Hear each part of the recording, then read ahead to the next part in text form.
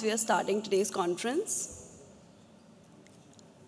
You can bring your cup of tea and coffee to your respective tables. Thank you.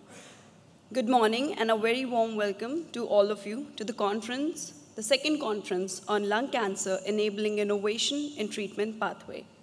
I am Harsha Pandey, your host for the day. It gives me immense pleasure to welcome you all and our respective dignitaries to today's conference. Thanks to each one of you for joining us today.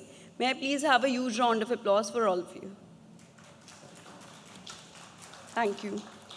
Few house calls before we start today's conference. I would request everyone to please put your phone on silent. In case of any urgent call, you can go step out of the conference hall and attend the same. We're going to have this particular conference in 3 different sessions, and we're going to have question-answer round. I would request you all to please raise your hand, identify yourself, identify your question, and then please proceed with it. We are going to continue this conference today with a networking lunch, so you're going to have ample amount of time to connect with your peers. To have an auspicious start of the day, I would request our esteemed dignitaries to please come forward for lighting the ceremonial lamp.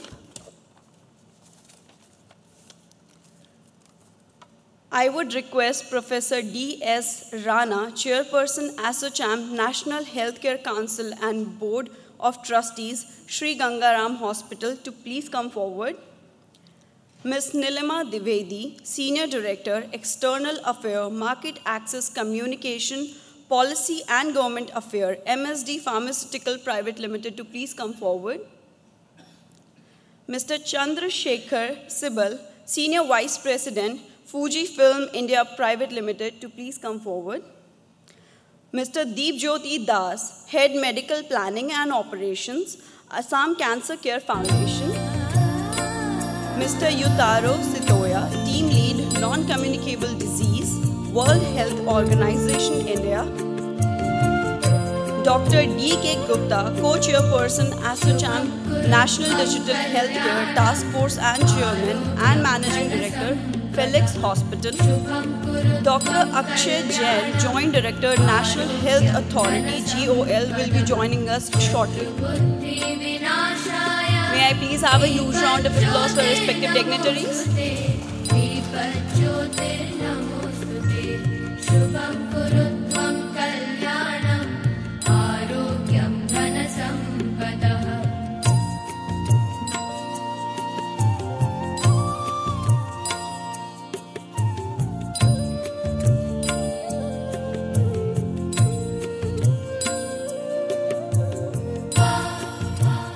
Thank you very much. I would request all our panelists to please join us on the dais for our very first session, inaugural session, Lung Cancer Treatment, Roadmap for Robust Patient Outcomes. I would request Professor D.S. Rana, Chairperson, ASSOCHAM National Healthcare Council and Board of Trustees, Sri Gangaram Hospital, to please present his welcome address.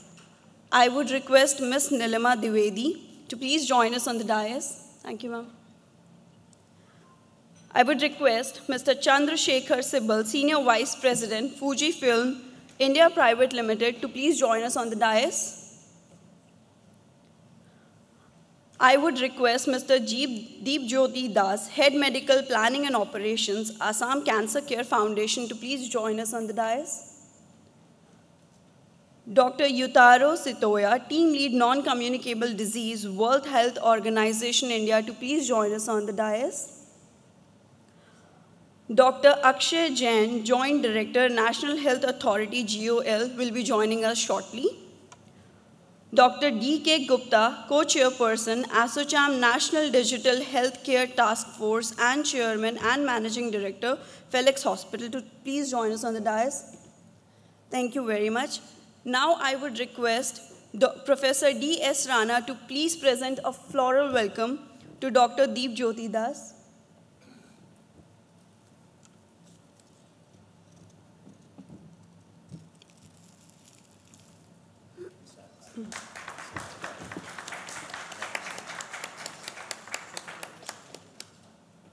I would also request Dr. D.K. Gupta to please present a floral welcome to Dr. Yutaro Sitoya.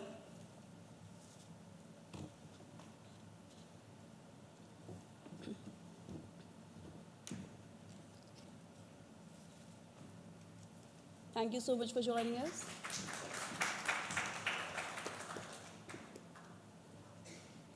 Thank you so much for all the panelists for joining us. Now I would request Professor D.S. Rana to please present his welcome address for this inaugural session. Thank you so much. Dignitaries on the dais, and delegates to this second lung conference being organized by ASSOCHAM. On behalf of ASSOCHAM, I welcome you all to this important conference. An important topic is being discussed now. A lot of experts from the lung cancer from various fields, they are going to address various issues. I can see the program. And all of you know that lung cancer is also one of the important cancer. And we know the pollution of the air, especially smoking, is very closely and scientifically linked to lung cancer. And how far this pollution of the air, or bad air quality of Delhi and other metropolitan cities is affecting our lung health, we are all aware, We all know the problem, but we are not finding solutions.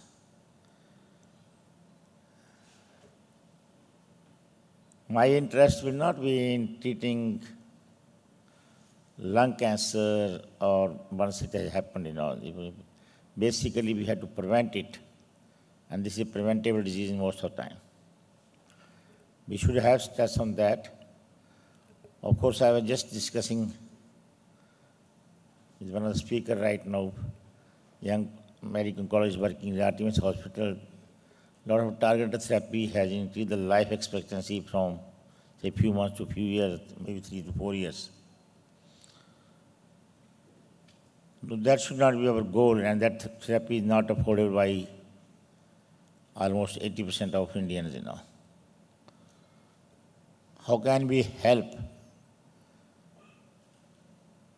in stopping smoking? We can all help, and I was just talking to my friends there, that at individual, we had to, individually we have to work in our family. We have to educate our children, our family members, and you can extend it to your relatives. And this is how it is going to happen. Of course, the government is playing its role through media, electronic or print media, that smoking is injurious to health. But still,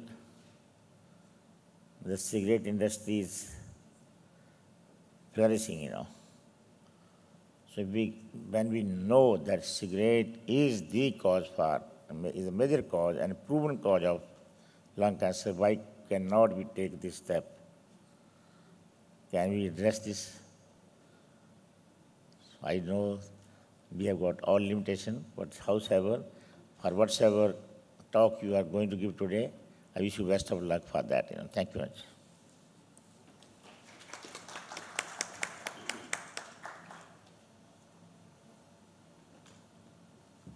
Thank you very much, sir. I would request Ms. Nilima Dwivedi, Senior Director, External Affairs, Market Access Communication, Policy and Government Affairs, MSD Pharmaceutical Private Limited, to please present her welcome address to us. Thank you, ma'am. Can I please have a round of applause? Thank you.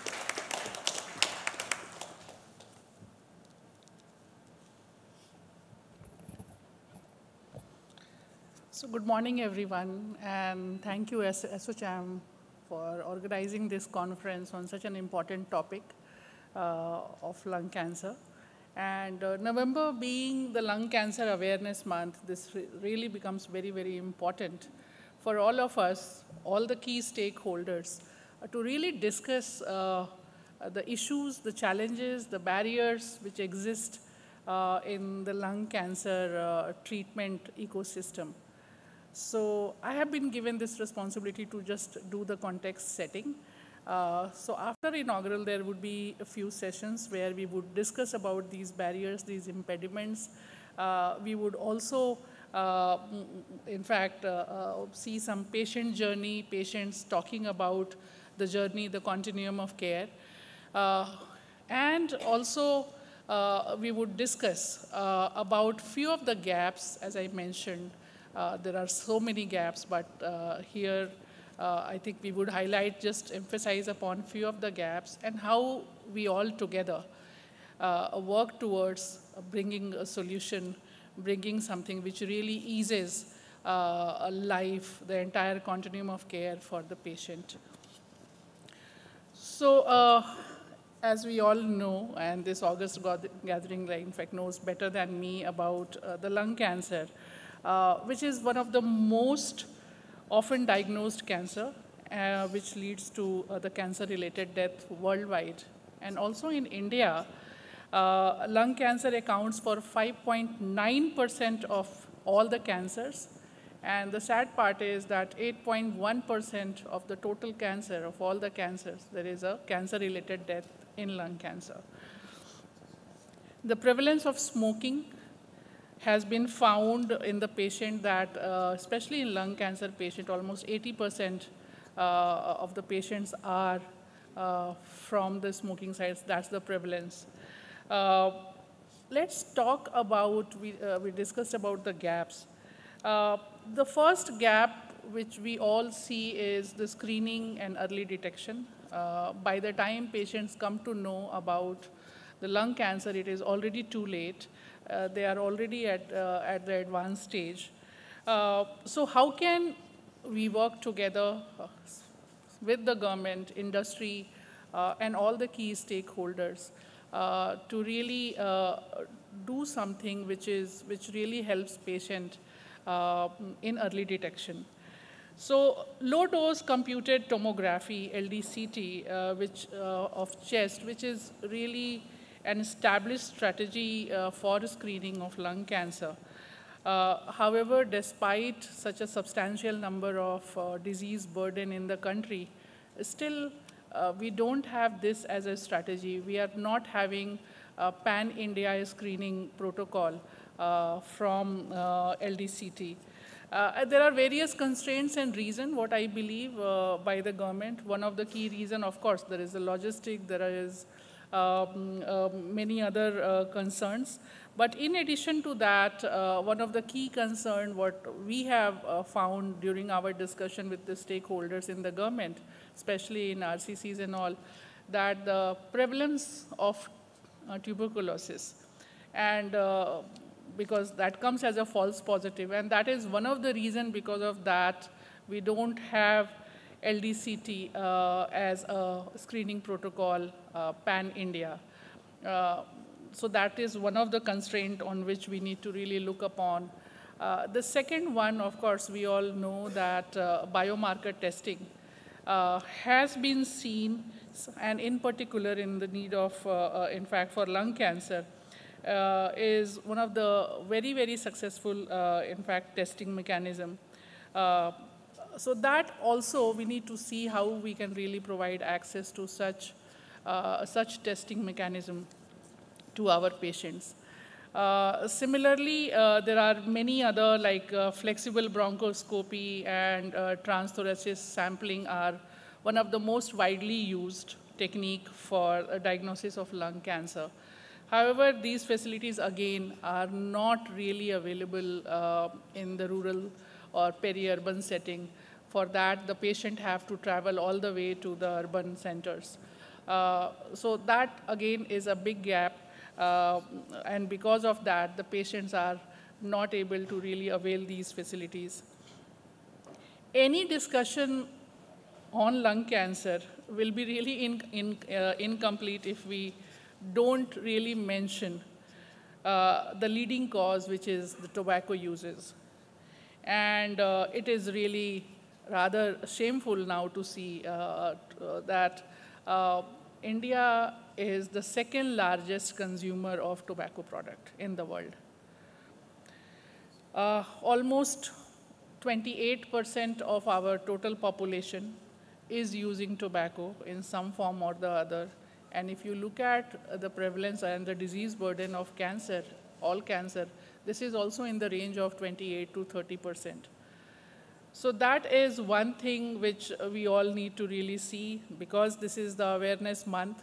How can we really curb it down? How can we really curb down the use of tobacco and tobacco products?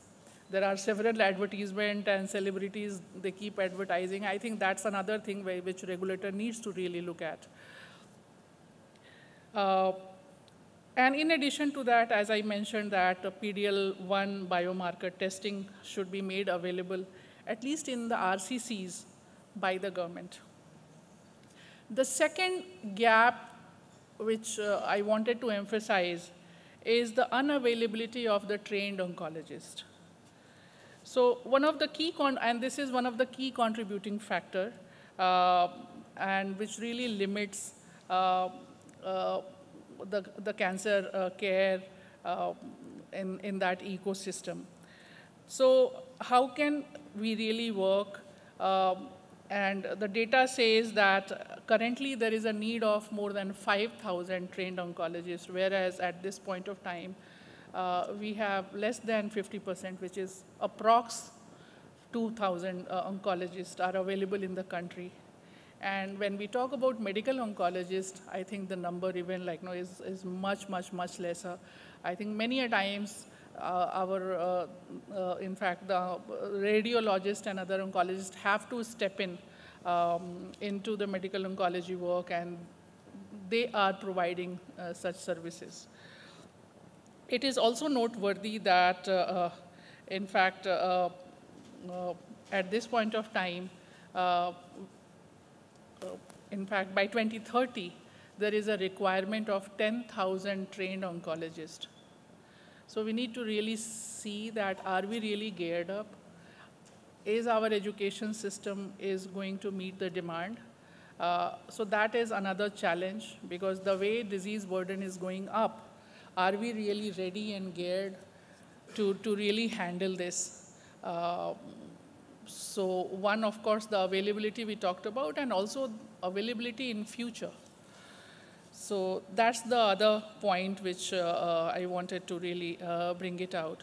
And one of the potential solution here, what we foresee as an industry, is to encourage a rapid uptake of AI-enabled second opinion and virtual tumor board platforms to help bridge this gap of manpower.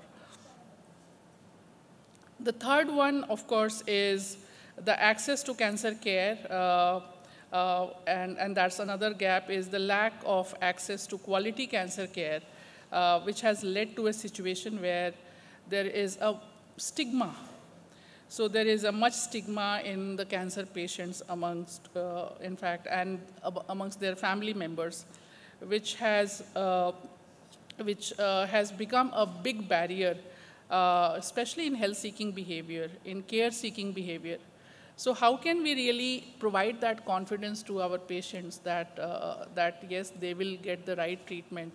And how can we really counsel the patient and their families? Because stigma is also because of, because one, the facilities are far away, all these centers are far away, and so logistic is another issue. Then losing the livelihood and the work days is the other issue which is found amongst the family. And the last one which I wanted to highlight is the healthcare financing gap, especially for the modern cancer care treatment. So while we have Ayushman Bharat PMJY, which is really a great universal health coverage, I think one of the biggest, what we say in the world, where 500 million plus people are covered. But is it really sufficient? Can it really provide access to modern cancer care facilities? What we see that while we have one of the largest coverage, but it doesn't seek the modern treatment, and it doesn't provide the modern or targeted treatment to the patient because of various other reasons. Affordability could be one of them. So the therapies like monoclonal antibodies, targeted therapies, immuno-oncology treatment, so such treatments are still not being sought for the patient, even under PMJY. So these are a few of the key things. In fact, why we are talking about only PMJY, even the people who are like, we all are sitting in this room, the white-collared people, are we really fully covered to really have access to such high-quality modern therapies? No, because our insurance coverage system it doesn't cover fully to the modern therapies. Even our insurance provided by our employers or even our personal health insurance coverage is not adequate enough to really provide access to, fully provide access to such modern therapies for the cancer care. So we need to really think about it, and in next 2-3 sessions what we have, we are going to deliberate on that, and the final recommendations will be shared with the ministry and the policy makers. But in this awareness month, since we all have got together, I think this is really a very, very serious topic, and we need to really apply all our, in fact, mind together, that how can we really work and help those patients who are really, and their families who are really going through this. So with this, thank you very much.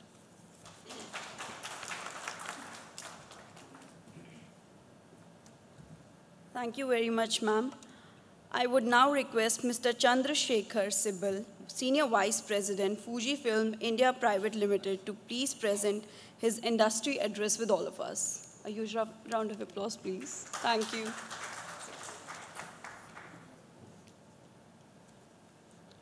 Good morning, everyone. And thank you very much, ASSOCHAM, for arranging this conference on this topic, and it's very important. I will take you through the Fujifilm presentation, that what we are doing and what kind of technologies we are bringing upon the same. Can we have the presentation?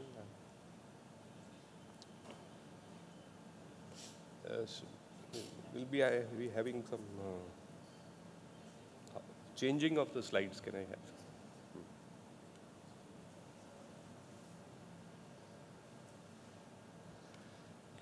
So, good morning, everyone. And I'm Chandrasekhar Sibal, Senior Vice President, Head of Medical Division in Fujifilm India Private Limited. You all know that Fujifilm is a more than 80 years old company. 1934, we started our operations worldwide. And Mr. Kenji Sekano is our chairman. Taichi Goto is our CEO and president. And we have more than 77,000 employees and around $23 billion business worldwide. And as a Fujifilm, when established in 34, we started with our X-ray films in 1936, then the endoscopy systems, digital X-rays. First CR system was invented by Fujifilm. Medical imaging and image information management system, Synapse, which is a PACS, one of the best PACS in the world. Portable ultrasound system, veterinary clinical practices. Then the Vacopure chemicals was acquired by Fujifilm. Then the Fujifilm Rally platform for AI has been started. Then the new manufacturing site for endoscopy and screening centers in India has been started as a name of Neura. And acquisition of Hitachi, this increases our whole portfolio of products. And you know that we are the leaders in CR and DR technology. Apart from that, we have the bone densitometers and endoscopy packs, 3D workstations, AI, dry chemistry analyzers, wet chemistry analyzers, and diagnostic imaging with the Hitachi now, with the CT, MRI, ultrasound, and fluoroscopy products are added into our portfolio. So as a Fujifilm is a one-stop solution for providing the healthcare needs to the patients. And we are committed to provide the service support. We have the call centers in Gurgaon and endoscopy repair centers in 4 corners of the country, Mumbai, Bangalore, Chennai, Kolkata, and Delhi. We are committed to the education and training, a lot of conferences, seminars, fellowship programs, customer trainings and workshops we keep on arranging on various topics. And as you know that cancer cases in India are mainly, the breast cancer is a major problem in India. So we are, with our mammography machines, the full-field digital mammography, we have a lot of screening centers, more than 125 centers where the breast screening is happening. Apart from that, we have a lung cancer screening. We have CT and MRI for that. Endoscopes, colonoscopes, bronchoscopes are there. So all these products are there which can detect the cancer at a very, very early stage. And Fujifilm and AI, with the help of AI now, we have a Relay platform, which is based on the Synapse 3D and PAC system. And we have a lot of installations of these systems in India. 70 sites are there. And we have many, many AI systems which are working and which are able to detect the lung cancer at a very, very early stage with the help of screening programs, with a low-dose screening program. And apart from that, digitization of medical records and providing the help with the help of the AI engine. And the doctors can see and see the things at an early stage. So this is a very, AI is a very important stage. And then the PPP and the public-private partnership and screening. We have tied up with the Krishna for many, many centers across Assam, UP, Himachal, and many other states where they are doing the teleradiology with our systems and able to provide the reports in a very faster time. So patient benefits are there, like faster diagnosis, improved patient care, efficient patient medical records, rural and remote area coverage is there, and supports the COVID-appropriate behavior and the reduction of carbon footprint, because to avoid the films, actually. So we provide a one-stop solution for the customer and for the patient, and doctor can give the reports very fast. We are also partnering with Government of India for Never Stop, Never Stop campaign is there for TB Mukt Bharat, TB Harega, Desh Jeetega, and we have done a lot of mobile vans in India. Already a lot of mobile vans work has been done in India and still going on in stage 2. So we have done in 27 districts in India where our van is there, which is equipped with the X-ray system, which goes to all the places, does the X-rays, and then it gives an AI-based reporting immediately. And we have launched this van in 2021. Apart from that, we have now bring the cutting-edge technology in India with the Neura centers, which is basically screening centers for the top 10 cancers. And here we do the lung screening at a very, very low dose. And every yearly basis, that screening is required. So, and they're not only for the breast cancer or all top 10 cancers, we are doing this screening. And we have a center in, the first center was opened in Bangalore, then Mumbai, then Gurgaon, and now Hyderabad center is opening. So we have a plan to open 100 such centers for screening to increase the behavior of testing every yearly basis in India. So these were the centers. Thank you very much. Thanks a lot.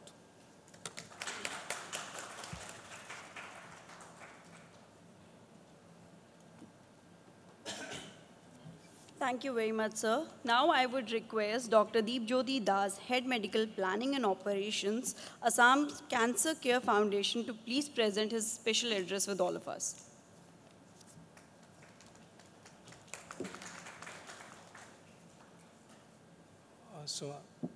There's a PPT.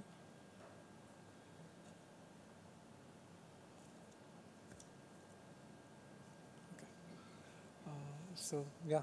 Good morning, everyone. Actually, I'd like to thank the organizers and ASSOCHAM for inviting us and giving us this opportunity to present whatever work we are doing at Assam. So thanks again. Last year also, actually, we represented and we presented our unique distributed cancer care model that we are doing at Assam. So I'll not go into those details.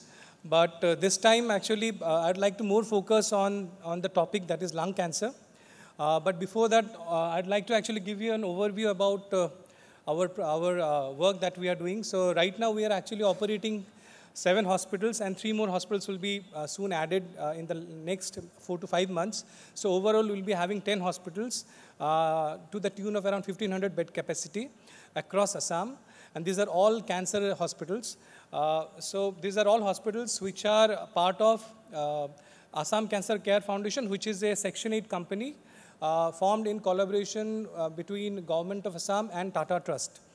So, out of these 10 hospitals, 7 are currently operational, and 3 more will be added in the next 6 months, and then there will be 7 more hospitals that will be coming up in next 3 years. So overall 17 hospitals. In addition to that, we will be also coming up with a research center, cancer research center, which will be another 800 bedded facility. So that way we'll be adding around 3,500 beds total, specifically dedicated to cancer. So these are a few highlights about the program that we are doing. Like we have done more than 1 lakh actually OPDs in the last 1 year. So we started on 28th of April 2022. So since then we have done more than 1,18,000 OPDs, cancer OPDs per se. We have done 23,000 chemos, and we have done more than 1 lakh radiation fractions. Also we have done other things like, along with actually cancer, we also need to understand that the places where we are actually working, so those places also needs a lot of other supports, like many of the places don't have CT or MRI facilities also. So that way, it's not just cancer, we are also able to support diagnostic facilities for those areas. Like many people, non-cancer patients also come and avail CT and MRI facilities in our centers. So this is it. And when actually I go specifically to cancer data in the ACCF ecosystem, so this is what actually found from the patients that have, those who have visited us in the last 1.5 years. So the most common cancer that we are seeing in the patients are head and neck cancers, followed by upper GI cancers, then breast, and the fourth largest cancer group is lung cancer at 8%, then lower GI, GB, cervical, and liver and pancreas. So again, all these data are actually based on the ACCF ecosystem. So we have seen trends of mainly male-dominated lung cancer pattern. At the same time, stage-wise, if you see, then most of the patients are again coming at 3rd or 4th stage and presenting to us. Somewhere around 65% of the patients are coming in 3rd or 4th stage. So again, that is something alarming. And as part of ACCF, we have committed ourselves that we are going to reverse this ratio. That is, current ratio is around 70:30, wherein 70% of the patients are getting diagnosed in 3rd or 4th stage. So we wanted to reverse it, and we wanted to make it 30:70, wherein we are able to diagnose 70% of the patients in the 1st or 2nd stage. And we have taken a target of 5 years, next 5 years, wherein we will be trying to reverse this ratio. Age-wise, again, if you see the distribution, then most of the patients are above 51 and 51 years. Again, I also would like to mention about one of the projects that we are doing at QRI for lung cancer.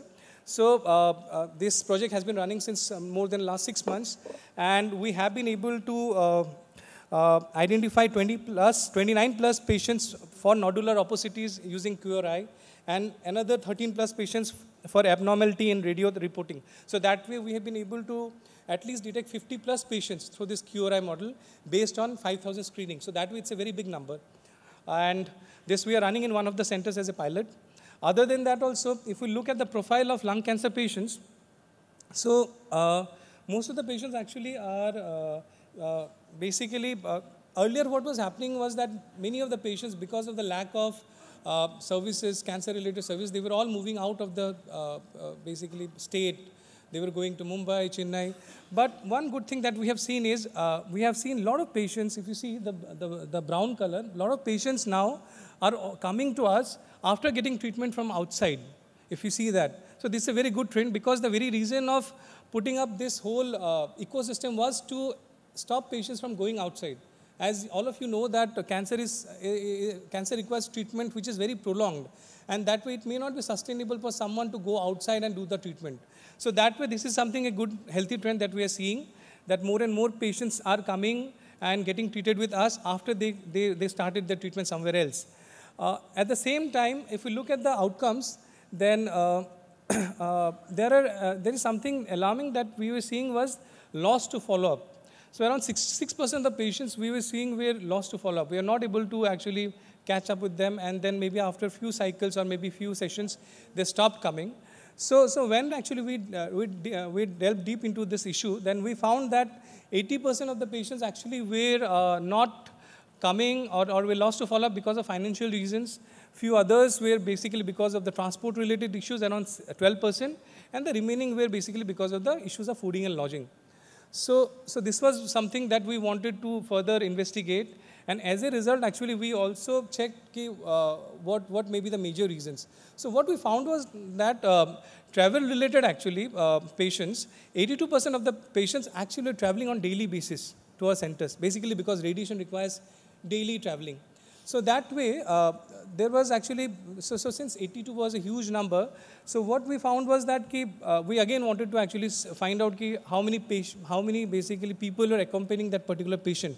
Because again, if you're traveling, then logistics and all those becomes a challenge. What we came to know was another interesting fact is that more than 63% of the patients were traveling with 2 or more family members. So that way, it was also leading to some sort of a loss of income for not just the patient, but also the family members, because they were traveling on a daily basis. So that was also putting the economic burden on them. So, so that was another interesting fact. And when we delved deeper, then we also found that average cost per visit, including travel, food, and logistics, was at the rate of 300 plus rupees. Again, that is a very high cost for people from middle class or below middle class income. And this is the daily actually cost incurred by each of the patients. So this was something very interesting, and this is something that has to be totally borne by the patient, because though government is having schemes like AAA, PMJY, but then that is totally focused on the treatment part, but not taking care of the non-medical expenses. So this was something that was alarming. So that's why actually we came up with this patient support system, wherein actually we went to donors, we explained our issues about the support needed for this type of non-medical expenditures. At the same time, we got a few donors actually who came forward to the tune of 40 million rupees that we have received in the last 1 year. And we were able to use it for supporting patients with respect to diagnostic tests. Why diagnostic tests is basically because a lot of these government schemes like AAA, PMJY, they don't cover the pre-diagnostic cost. So they only cover post-diagnostic costs. So that way, most of the diagnosis-related stuff like your biopsy, etc., are not getting covered under this government schemes. So that way, we also thought of supporting these patients for this type of pre-diagnostic tests like PET-CT, or maybe a CT, MRI, or maybe biopsy. So we were able to support around 290 such patients in the last 1 year. We also supported patients towards their miscellaneous expenses like transportation, fooding, lodging also. And at the same time, we also supported patients for their treatment, because again, there are many patients who are drained with respect to their finances in spite of having the government schemes or maybe insurance. So we are able to support those patients also. So this is what actually we did in terms of patient support. And if I summarize, then basically overall, because of this particular nature of partnership between Government of Assam and Tata Trust, the one of the highlights is that we don't require to have a return on capital invested. This is something very, very unique actually. And that also leads to the affordable type of pricing that we provide to our patients. Just to give you an example, a typical IGRT costs us less than 1 lakh rupees in our setup. Whereas if you go outside, then it will be at least 2.5 to 3 lakh rupees. Typical IGRT means it's a radiation therapy treatment for around 25 to 30 cycles. So it's 1/3 of the cost. And at the same time, we are also looking at using more and more of the upcoming technologies. For example, recently we have done a tie-up with Navya, and they are doing a lot of, and we are actually running it as a pilot in one of our centers, wherein they are helping us with respect to tumor board meetings. At the same time, QRI I have already mentioned, and we are also doing some research-based collaborations with IIT Guwahati. That also we are doing in terms of availing faster diagnostic kits for some of our cancer patients. Furthermore, I'd also like to actually inform you that we are also looking at a very at a project with the government wherein we are planning to screen 1 crore population in the next 3 years. Again, that is a very big target, but then we have set up our targets and goals, and we hope that we'll be able to screen 1 crore population in the next 3 years. Furthermore, there are a few other challenges like a reporting challenge for radiology. For that, we have come up with our own tele-radiology center to cover all these locations. Soon we'll be coming up with a tele-pathology center also. So these are few of the things that we are doing and we will be doing in the upcoming future. And I hope that more and more patients, not just from Assam, but across that region will be able to get benefit from us. Thank you. Yeah.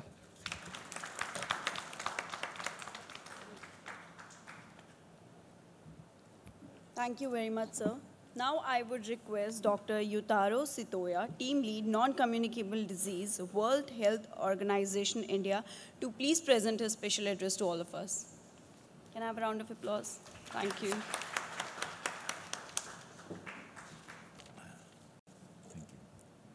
Honorable dignitaries on the dais, distinguished guests, ladies and gentlemen, namaskar and very good morning. I'm honored to attend this important conference on behalf of WHO. Lung cancer is a critical health issue that affects the lives of countless individuals across the world. Lung cancer is a leading cause of cancer-related death worldwide, accounting for the highest mortality rates among both men and women, with 1.8 million deaths annually. This is also true in India, where lung cancer comprises of 8.1% of all cancer death, as Madam correctly mentioned. Each year, more than 100,000 people, 1 lakh people, are diagnosed with lung cancer and claiming their lives. I also lost my grandfather in lung cancer a long time ago, more than 20, 30 years ago. So the impact toward the families and communities are enormous, as it often affects the working age population. But there is things we can do. It's crucial for us to remember that most lung cancer is preventable.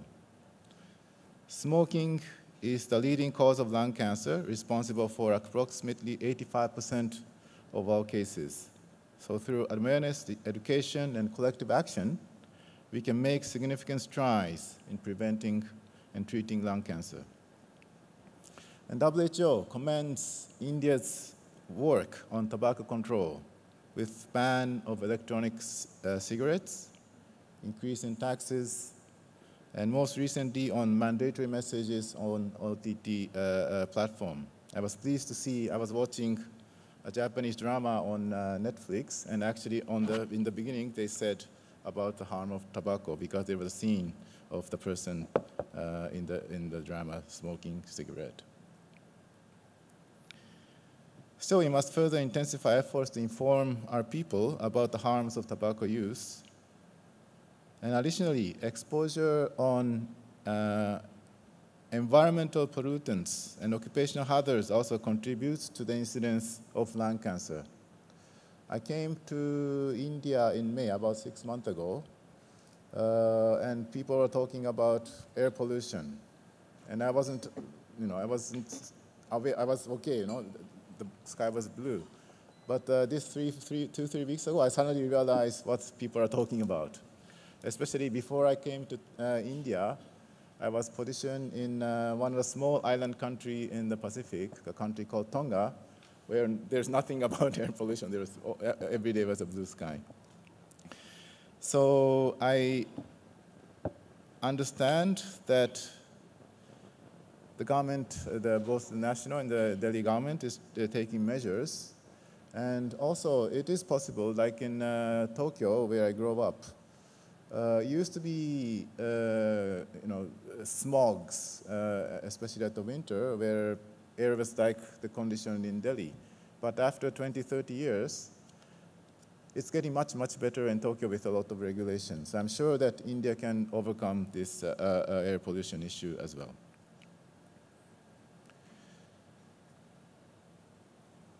So the primary prevention, such as tobacco control and reducing exposure to environmental risk factors, can reduce the incidence of lung cancer and save lives. But equally important is early detection. Lung cancer is, unfortunately, often diagnosed at advanced stages when treatment options are very limited. Screening high-risk individuals has the potential to allow early detection and to dramatically improve survival rates. And innovation and technology, the theme of this conference, can be used in early detection, from DNA testing and use of AI for detections to telemedicines to increase access. Since I come to India as an NCD team leader, I have been working with the government to strengthen the health and wellness center at nearer to their patients' homes. And they could also integrate screening of the high-risk population under the national program on NCD. And collaboration with the private sector is a key, and healthcare finance system is crucial to make this happen. To improve the patient outcome, of course, we must also focus on providing comprehensive treatment to those who are identified as having lung cancer. Access to quality healthcare services, including affordable treatment options, and psychosocial support and palliative care for those in need should be a fundamental right for every individual affected by lung cancer. I listened to the presentation from Assam with great interest because these services should be provided nearer to their home, at least at each district level. So I think it was a great example. Again, new innovation and technology is coming up in this area, and the role of research and industry cannot be emphasized more. So it's great to see all of you here gathering to exchange information about this important issue. And I believe India has a strong capacity to lead the world and save thousands of lives. As WHO, we are happy to provide technical support, especially on scaling up those identified and effective innovations across India, and to share the knowledge in this region and to the world. Thank you once again for the invitation, and I hope you have a successful meeting today. Dhanyawad.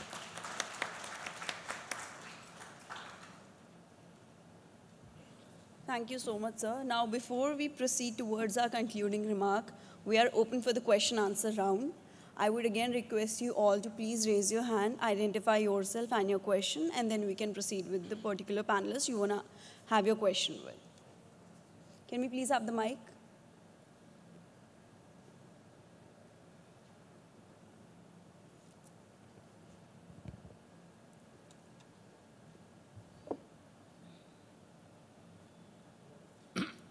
Hello, I am Rubinder Singh. I am technology expert. Sir, my question is to Mr. Sibal. Sir, when we are doing, ultrasound or something, particularly this magnetic, technologies, So, I got one head X-ray. So, I was put in the machine, and in a few seconds, I would have gone through the entire thing. So what is the additional cost, if I'm going to have a head X-ray? And what is the additional cost of full body scan?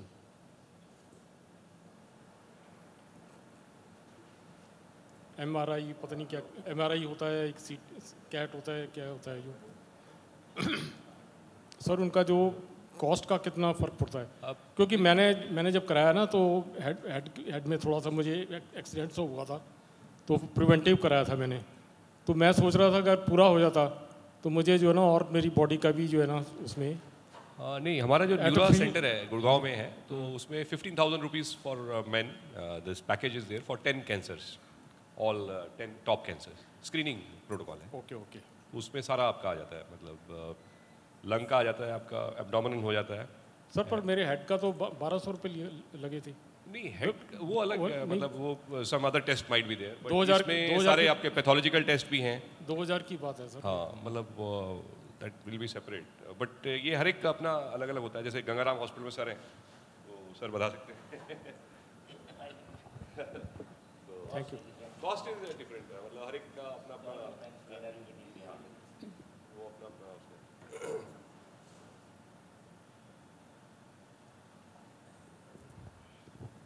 Hello, I'm Dr. Jagdish Shivhare, professor and ex-scientist ISRO. Sir, I have a general question. What specific innovation practices and smart decision technologies are being incorporated by the government and private hospitals for the placement of the cost-effective artificial lungs? Your question is from whom? Should I repeat the question? Yeah. Please, what specific innovation practices and smart decision technologies are incorporated by the government and private hospitals for the placement of the cost-effective artificial lungs? Means if it is too much defective due to cancer or due to other reason, then artificial lungs are required. So how the replacement cost-effective is done? General question.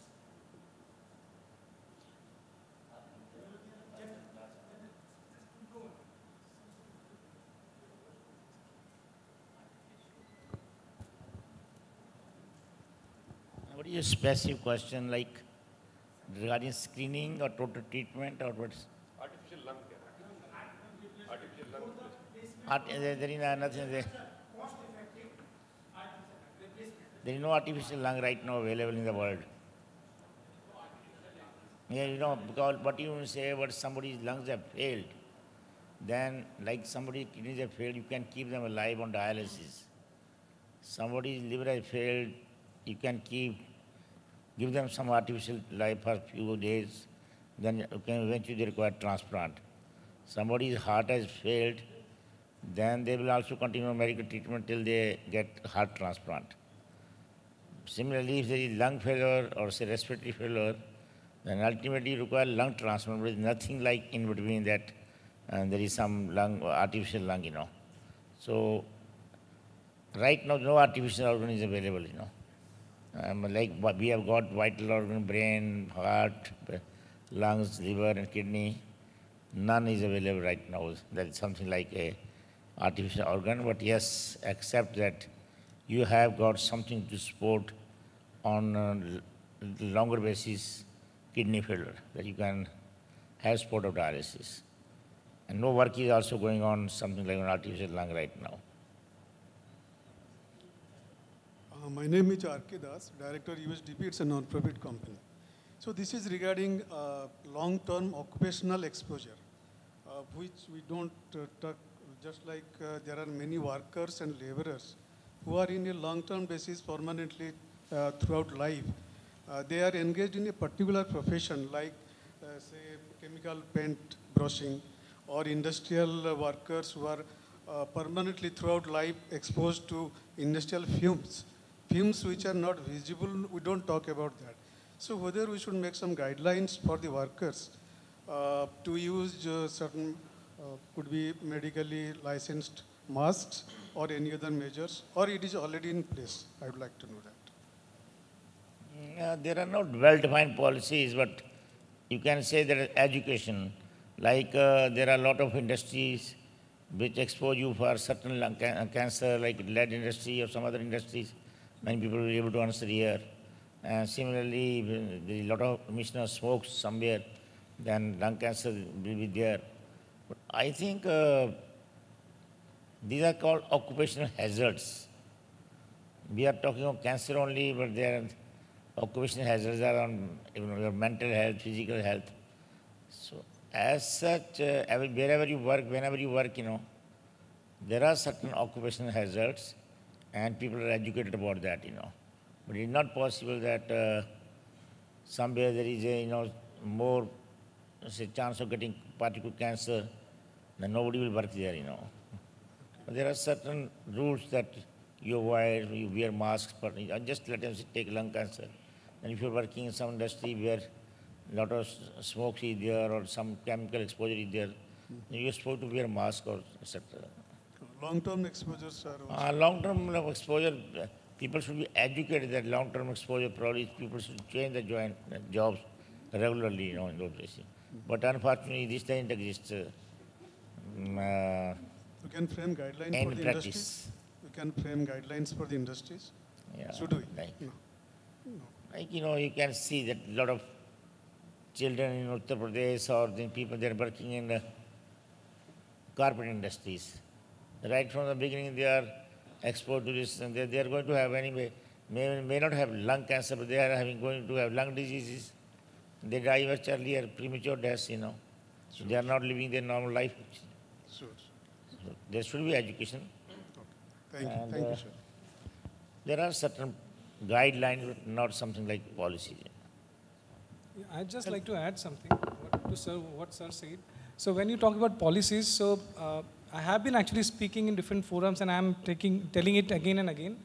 So actually one major problem with any cancer, not just lung cancer, is that it's still not part of the notifiable diseases. So in India, what happens is some of the diseases are notifiable diseases, wherein every institution needs to inform it to the government, like malaria, dengue, all these are notifiable diseases. So that way we have got a huge repository, huge data repository. We know what is the trend, how it has been actually there across different locations, etc. But same is not there for cancer. So I have been telling again and again that if government makes it mandatory and adds cancer also as part of notifiable diseases, then we'll have a very good data. And with that data, actually, even policy decisions, etc., will also be more easier that can be done. At the same time, cancer is still part of the NCD, this one. Cancer is still not actually, there is no specific separate policy for cancer. So that is another area wherein I think government can work. So these are the two things that I feel are important. One is cancer should be made as part of one of the notifiable diseases, and at the same time, there should be a separate policy for cancer. I think these two things are important here. Yes, I think for the hazardous workplace, I think there's a code under the Ministry of Labor, occupational, I don't know the name actually, occupational hazard code, and certain hazardous occupation is listed under that.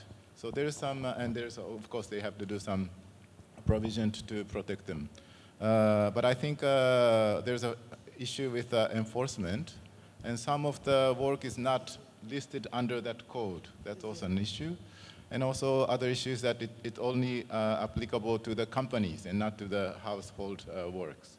So for example, from tobacco prevention control point of view, we have a lot of BD rollers. BD rolling is not listed under this hazardous work code.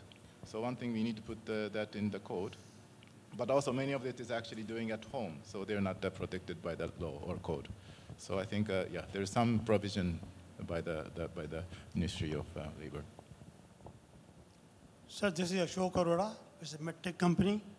And we have a solution for lung cancer detection with AICAD, which can be used by any CT, low LDCT.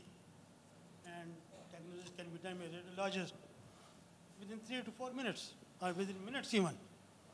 And with the automated report, along with RADS score. Similarly, we have for thyroid cancer, same, for USB mode ultrasound only, images. And then we have a cervix gene for cervix cancer also detection as well as. Plus, if there's a lung cancer, we can treat with a micro-invasive laser ultrasound guided as well in a minor OT and anesthesia, local anesthesia maybe. There are more cancers which can be treated with micro-invasive laser, percutaneous laser. That's it, sir. We can provide the software for trial also to anyone, or for government even. Thank you. More questions? No, we have more questions at the back. Yeah, post it.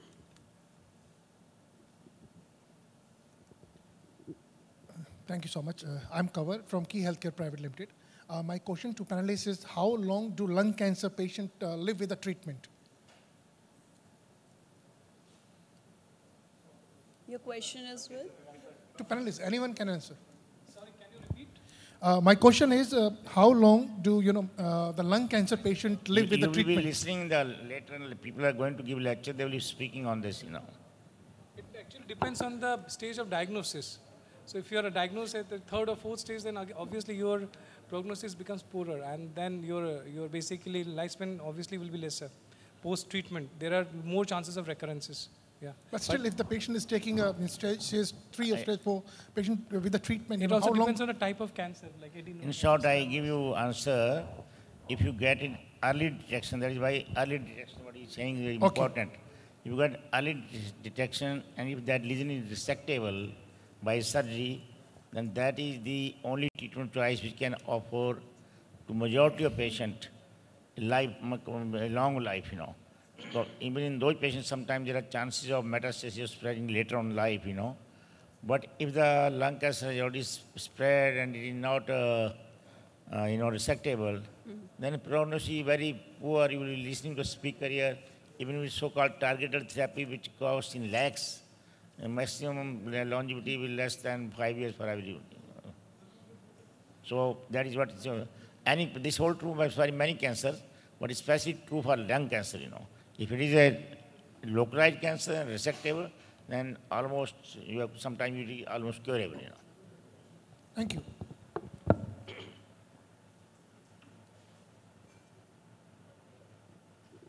Hi, my name is Yugender. I'm from MGM Healthcare.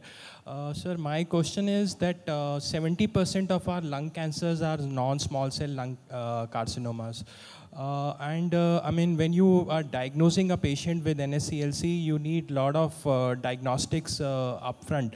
As at a policy level, when India has a lot of incidence of tobacco chewing, we see a lot of head and neck cancers, whereas we thought that people in the West, our Western cohort, smoke tobacco, so they are more predisposed to these lung cancers. So I want to ask the WHO representative that what at the policy level, your thoughts are in your mind for cessation of smoking in our country to bring down the incidence of lung cancer. And in continuation of that, my second cancer is in our settings, we see patients who are very late presenters. By the time they come, they have these inoperable tumors. We can't subject them to VATS, that is the video-assisted thoracoscopic surgeries for lobar resections. And even the immunotherapies is very expensive. So we have representative, Dr. Gupta is there. So what from the corporate hospitals are doing in terms of palliation, in terms of offering the palliative care to these non-operable lung lesions? Thank you. Thank you. I cannot talk on behalf of the government, but I think still reducing smoking is one of the best ways to prevent. And I think the government of India is leading the world in this area, and the smoking rate is decreasing. Of course, as many of the hospitals and maternal child care is getting better in India, people are living longer than before. So there's more people who will be diagnosed with lung cancer, but the smoking rate is decreasing, and I think it is getting the impact. So I think there's of course many more things we can do, but I think India is putting a lot of effort in these areas, and as WHO, I would commend that effort by the Indian government. In terms of assessment, yes, the Ministry of Health and Family Welfare of India is recently putting a lot of effort in strengthening the Health and Wellness Center. I understand that was renamed very recently, but so there was more than 160,000 health and wellness centers across India established, and the Ministry of Health is putting effort in integrating NCD care, non-communicable disease care, into that. Currently, focus is more on hypertension and diabetes control because that's the #1 killer. So we are doing assessment on blood pressure and blood sugar at the Health and Wellness Center so that they can diagnose and controlled and to reduce premature death. So, but they're also working on cancers to have early detection of cancer. So I think lung cancer detection could be also integrated into the system. Thank you. We are going to have the last question. I request Yes, the mic. I have a question. Is lung cancer curable in India? Your question is with? Any panelist? You know, there are so many diseases which are only treatable, not curable. And as far as your specific question is concerned, that is lung cancer curable, I just answered. If it is localized, that is only localized to lung and a part of lung. And if that portion can be removed surgically, then it is also almost curable in majority of patients. In minority, still people have problem later on. But if the lung cancer has spread or any cancer has spread in the body, then only few cancers are curable today, but lung cancer is certainly not curable. You will be listening to speeches later on in the session, and they will tell about various therapies, even the targeted therapy, which are very expensive. They can also give only few years of life, maybe 3 to 5 years. While for many persons, the lives are only in months for some time. That is the state of lung cancer. And this holds true for so many cancers. There are only few cancers, like some few blood cancers, which are almost curable today. But many, that is why we still blood cancer. We are fighting. We have improved the lives of people, but in a country like ours, a developing nation where the economy is not very good, you cannot afford chemotherapy also. So these are the real story that cancer is still a deadly disease. I would request the mic on very first table. This is going to be the last question for this session. Can we have the mic here on the very first table? Don't worry, we have 2 more sessions and you will have ample opportunities to ask more questions with our panelists. So, this is Dr. Kavita Munchal. I'm from educational background. So I'm basically assistant professor at MIT University. So first of all, I'm very thankful to organizer that they have started inviting people from educational department also. So my question is that there are so many factors which we are discussing about the lung cancer, like occupational diseases and toxins. But what about the family history? I just want to know the early detection stage. Like it can be detected at an early stage when a female is pregnant. Is it any detection method for that? Your question is with? Any panelist can answer, no issue.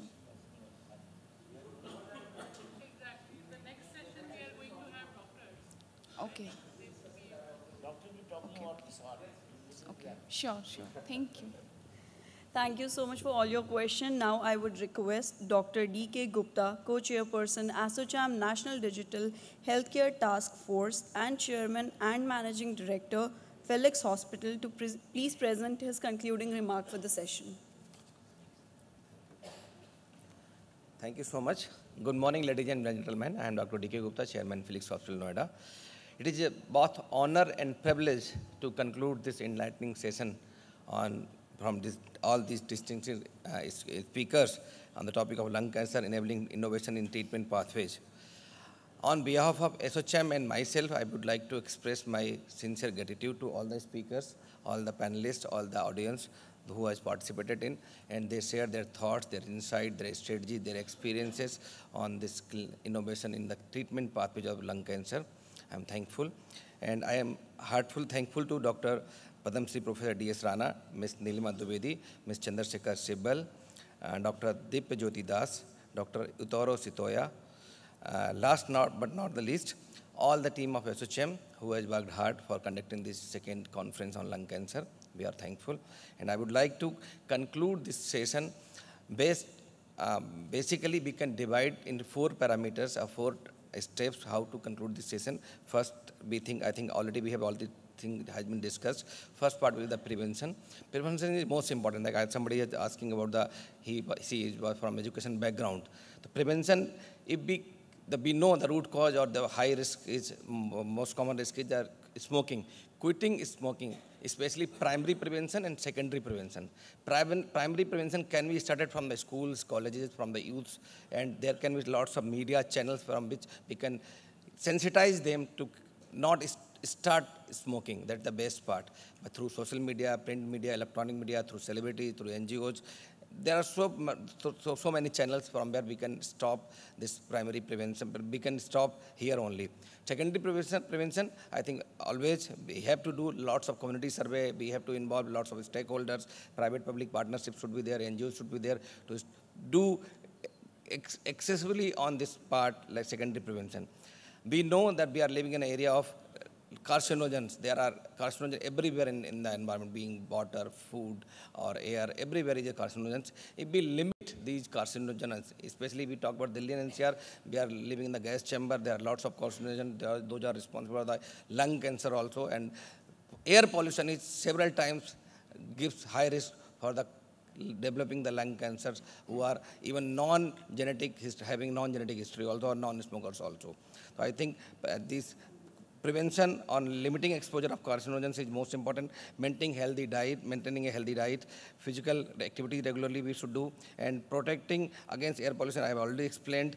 Screening for high risk, that's the most important thing. Like screening is for us early detection. That is a prime objective for screening. And if we target, if we categorize, if we screen all the high-risk people, then we will definitely do early diagnosis and early treatment. And somebody was asking that it will be curable if it early diagnosed and early treated, because it is surgically, we can remove that part of lung, and that is possible. If we talk about early screening, there are lots of methods. I think enablement is, we talk about innovation. AI is there, artificial intelligence is there, machine learning is there. We have robotic surgeries. We are doing AR and VR. So AI and machine learning can help. Already, I think Mr. Chandra has explained, they have equipment, the CT scan radiology that can be enabled through artificial intelligence and machine learning for quick and specific and early diagnosis, and the specific diagnosis of lung cancer, especially low-dose CT scans are available. Biomarker research, like little non-invasive procedure from where we can take out blood and we can do maximum tests based on their cancer markers or cancer markers specific to lung cancer. The early diagnosis can be done based on biomedical research. High-risk criteria can be done. Routine health checkups should be emphasized, especially in smokers and youths. And risk assessment should be done based on family history, based on genetic makeup, based on the lifestyle, based on the carcinogens exposures. Diagnosis, I think diagnosis is the most important. Early diagnosis is the most important part. If we do early diagnosis based on imaging techniques, like we have CT, MRI, thoracoscopy, endoscopy. There are so many equipments available for the early diagnosis. And liquid biopsies are available. We have, it is a little non-invasive procedure from where we can do biomarkers we can identify, and based on these biomarkers we can detect early lung cancer. Molecular profiling, it will help in precision medicine. It will help in target medicine based on the genetic profile of a person and based on genetic makeup. If they have some genetic history or genetic mutation is there, so that will help in, the molecular profiling will help in that. Histopathological, we all know. Bronchoscopy, we all know. Needle aspiration, we all know. Staging is most important. If it diagnosed early stage, it is curable, treatable. If it, regular monitoring, if it is late, also diagnosed for recurrence, if we do regular monitoring, that also will help in the patient care. Latest treatment modalities are available, like targeted therapies. Examples are EGFR, ALK, ROSI. They are all linked to genetic mutations. Somebody was asking about the genetic and family history. Precision medicine, molecular profiling and genetic testing identify specific tumor genetic alterations. So we are now able to do precision medicine for lung cancer also. Liquid biopsies are there. Combination therapy, that includes immunotherapy, chemotherapy, targeted therapy. The modality, single and combined modality, can be used for the better patient outcome. Also, innovation radiation therapy are there, like SBRT, that is stereotactic body radiation therapy. These are the special technique, modalities from which we can improve the outcome of patient. Last point I would like to assess, I would like to tell, the cancer vaccines. Cancer vaccines are right now in developing phase, and maybe in next decade or this decade we can have cancer vaccines. They will be quite helpful, but they will be helping in the prevention and early control of this lung cancer. Thank you so much. Once again, all the SOCHM team and all the eminent speakers. Thank you so much. Thank you very much, sir, and thank you to all the panelists for joining us for this session. I would request you all to please join us for a group picture.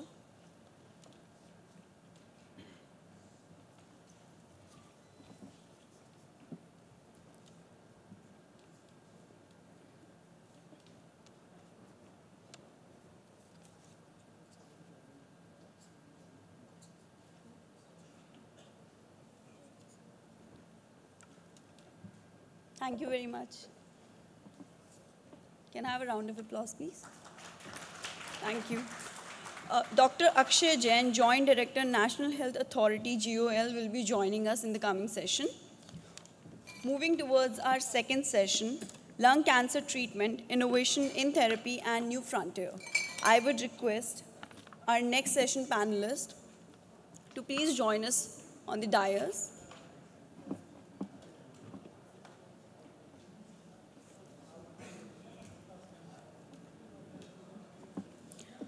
I would request Dr. Sudhir Kalhan, Chairperson, ASSOCHAM National Digital Healthcare Task Force and Chairman, Institute of Minimal Access, Metabolic and Bariatric Surgery, Sri Gangaram Hospital, to please join us on the dais.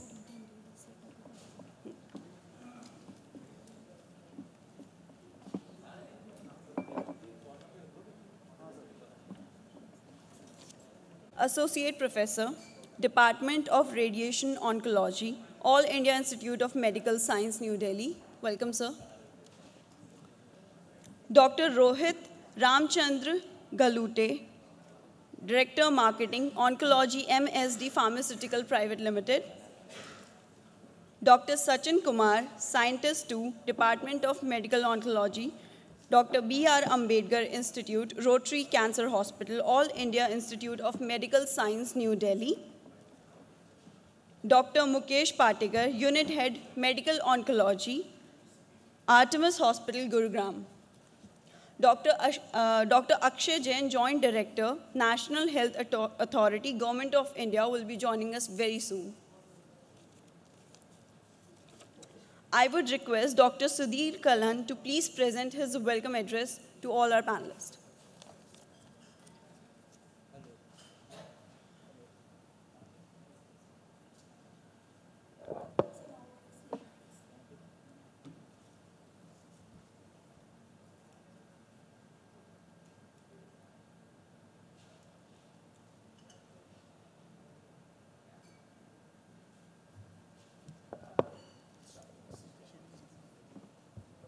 Hello. Hello. Good morning, everybody. On behalf of ASSOCHAM and our learned panelists, I welcome you all to a very important and relevant topic. We all know that lung cancer is something which is best prevented, and I think the second chance would be an early detection and treatment. Because if we can detect it early, we can treat it and properly aim towards a cure. A late presentation of lung cancer can be disastrous, and I think at that present time, if we detect it late, it can probably only be limited and treated to prevent as much life expectancy as possible. So today, we are going to have a very meaningful discussion on lung cancer, and in this panel discussion, we have divided basically into 3-4 parts, and the most relevant part first would be that how can we prevent the disease? How can we, limit and then we will be talking about how can we detect it early? Can we do some screening? Are there some predisposing factors? Are there some genetic predispositions? And then once you have the disease, how do you confirm the diagnosis? Then how do you, stage the disease? And depending on the stage, what would be the treatment options, which broadly all of us know are basically surgical, medical, and radiation oncology. There are advances in all the fields. There are advances in surgery. Now we have the robotic surgery, which is a little more precision controlled. Instead of big thoracotomies, you can have smaller incisions.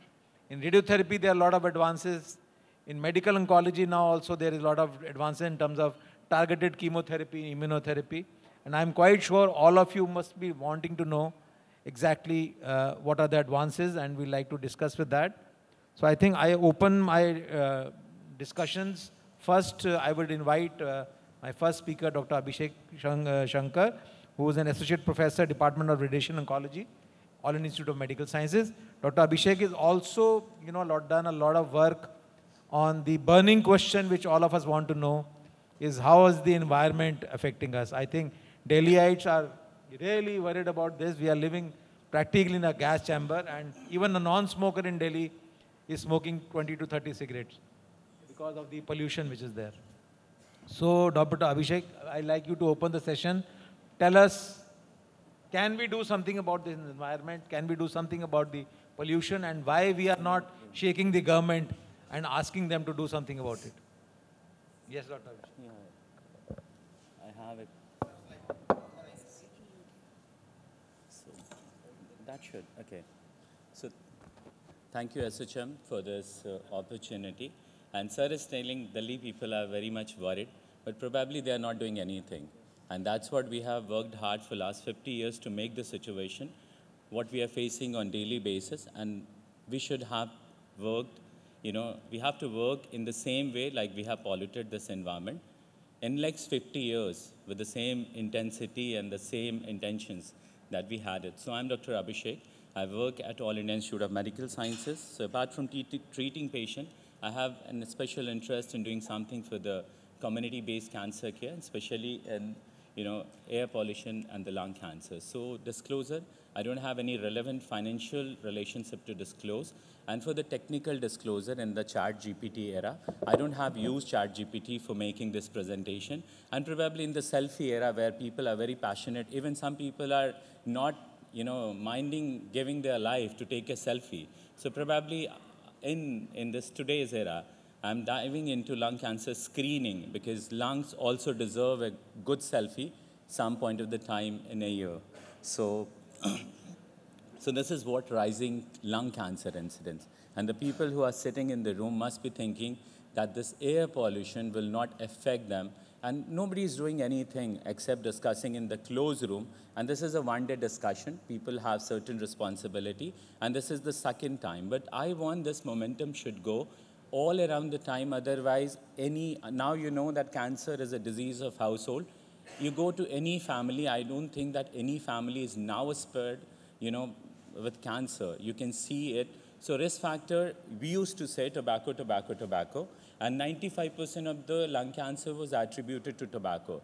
But now with the changing scenario, now you can see the 20% is now acquired by air pollution. So today, if I say in India, lung cancer is 80%, 75 to 80% is attributed to smoking, and rest 20% is by air pollution, which we are exposed to our life daily. And, when Indian is a very proud, we are fighting China with the best of our ability.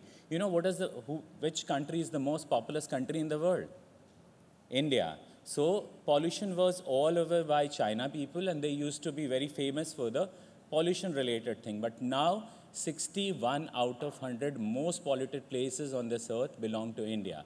So we are very proud Indian that whether you talk about pollution and population, we are #1 in the world. So as a doctor, I'm very much worried because it comes with a very heavy risk of, disease related to air pollution. Lung cancer is one of them. So there are many components which causes lung cancer. So I have just noted down what is the problem in India. There are incidences of cancer in worldwide is very, very high. But you see the mortality to incidence ratio, it's highest in Asia. And if I talk about India, and again, highest in Asia is in India because of our lack of resources, lack of, awareness to the people. There are multiple reasons. On the right side, I have related the air pollution related deaths, 6.5 million. Low and middle income country where India belongs to is 85%. And in India, it's 2 million. Around 20 lakh people die because of air pollution every year in India. And I think there is no hesitation. If you talk 1 point to a politician or any Baba, all the people will be on Jantar Mantar, which is very near to this place, for the 4 or 5 days. But have you seen any agitation for the two important causes of death in India, which is preventable, air pollution and tobacco? I have not seen any agitation, any protest on the road for the air pollution and this. Sarkar comes with odd and even, and you people are all forget everything about odd and even. So IR classification, if you are exposed to air pollution, your chances of dying from the air pollution related diseases is very high. So now we can see our colleagues are developing lung cancer.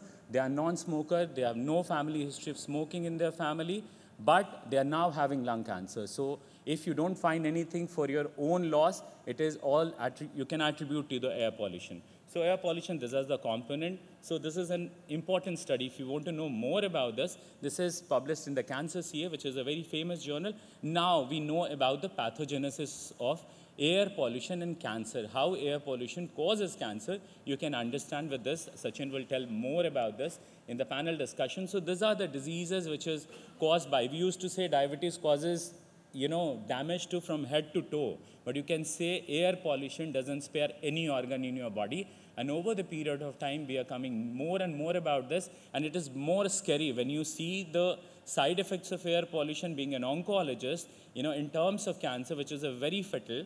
And you just live in Delhi, where you always see the air pollution AQI is very, very high. These are the study we just published, Environmental and Occupational Determinants of Lung Cancer in TLCR. And this says the target mutations is very high in lung cancer among non-smoker when compared to the smokers. So there is a need to define high-risk group. For like cancer, we can say this is the high-risk group in relation to smokers. But when it comes to air pollution, can somebody say this is the high risk, low risk, intermediate risk? And the potential worry is when I say about the oral cancer, we know about the multiplicative effect in terms of smoking and alcohol. When it comes to air pollution, nobody knows and nobody has ever studied that what will be the multiplicative effect of air pollution in the people who are smoking and living in Delhi, the people who are smoking and a smoker and taking alcohol and living in Delhi. So this multiplicative effect is must be very, very high, because now we can see in next 10 years, I can see this will be the epidemic of cancer. Delhi will be one of the place where you will see rise in the number of cancer cases. Breast cancer recently reported one study from University of Lyon. They have said that in 10% rise in PM 2.5, 10 microgram per meter cubic, there is a 28% increase in breast cancer cases. So all the male and female, one thing that you can do, you can put, to prevent from PM 2.5 and 10 exposure, please use N95 mask. It will not prevent the gas exposure, but probably yes, for PM 2.5 and 10, it is an effective strategy for prevention. So raising awareness is very, very important. These are the study I have quoted. For the chest radiography, sputum cytology is no more use.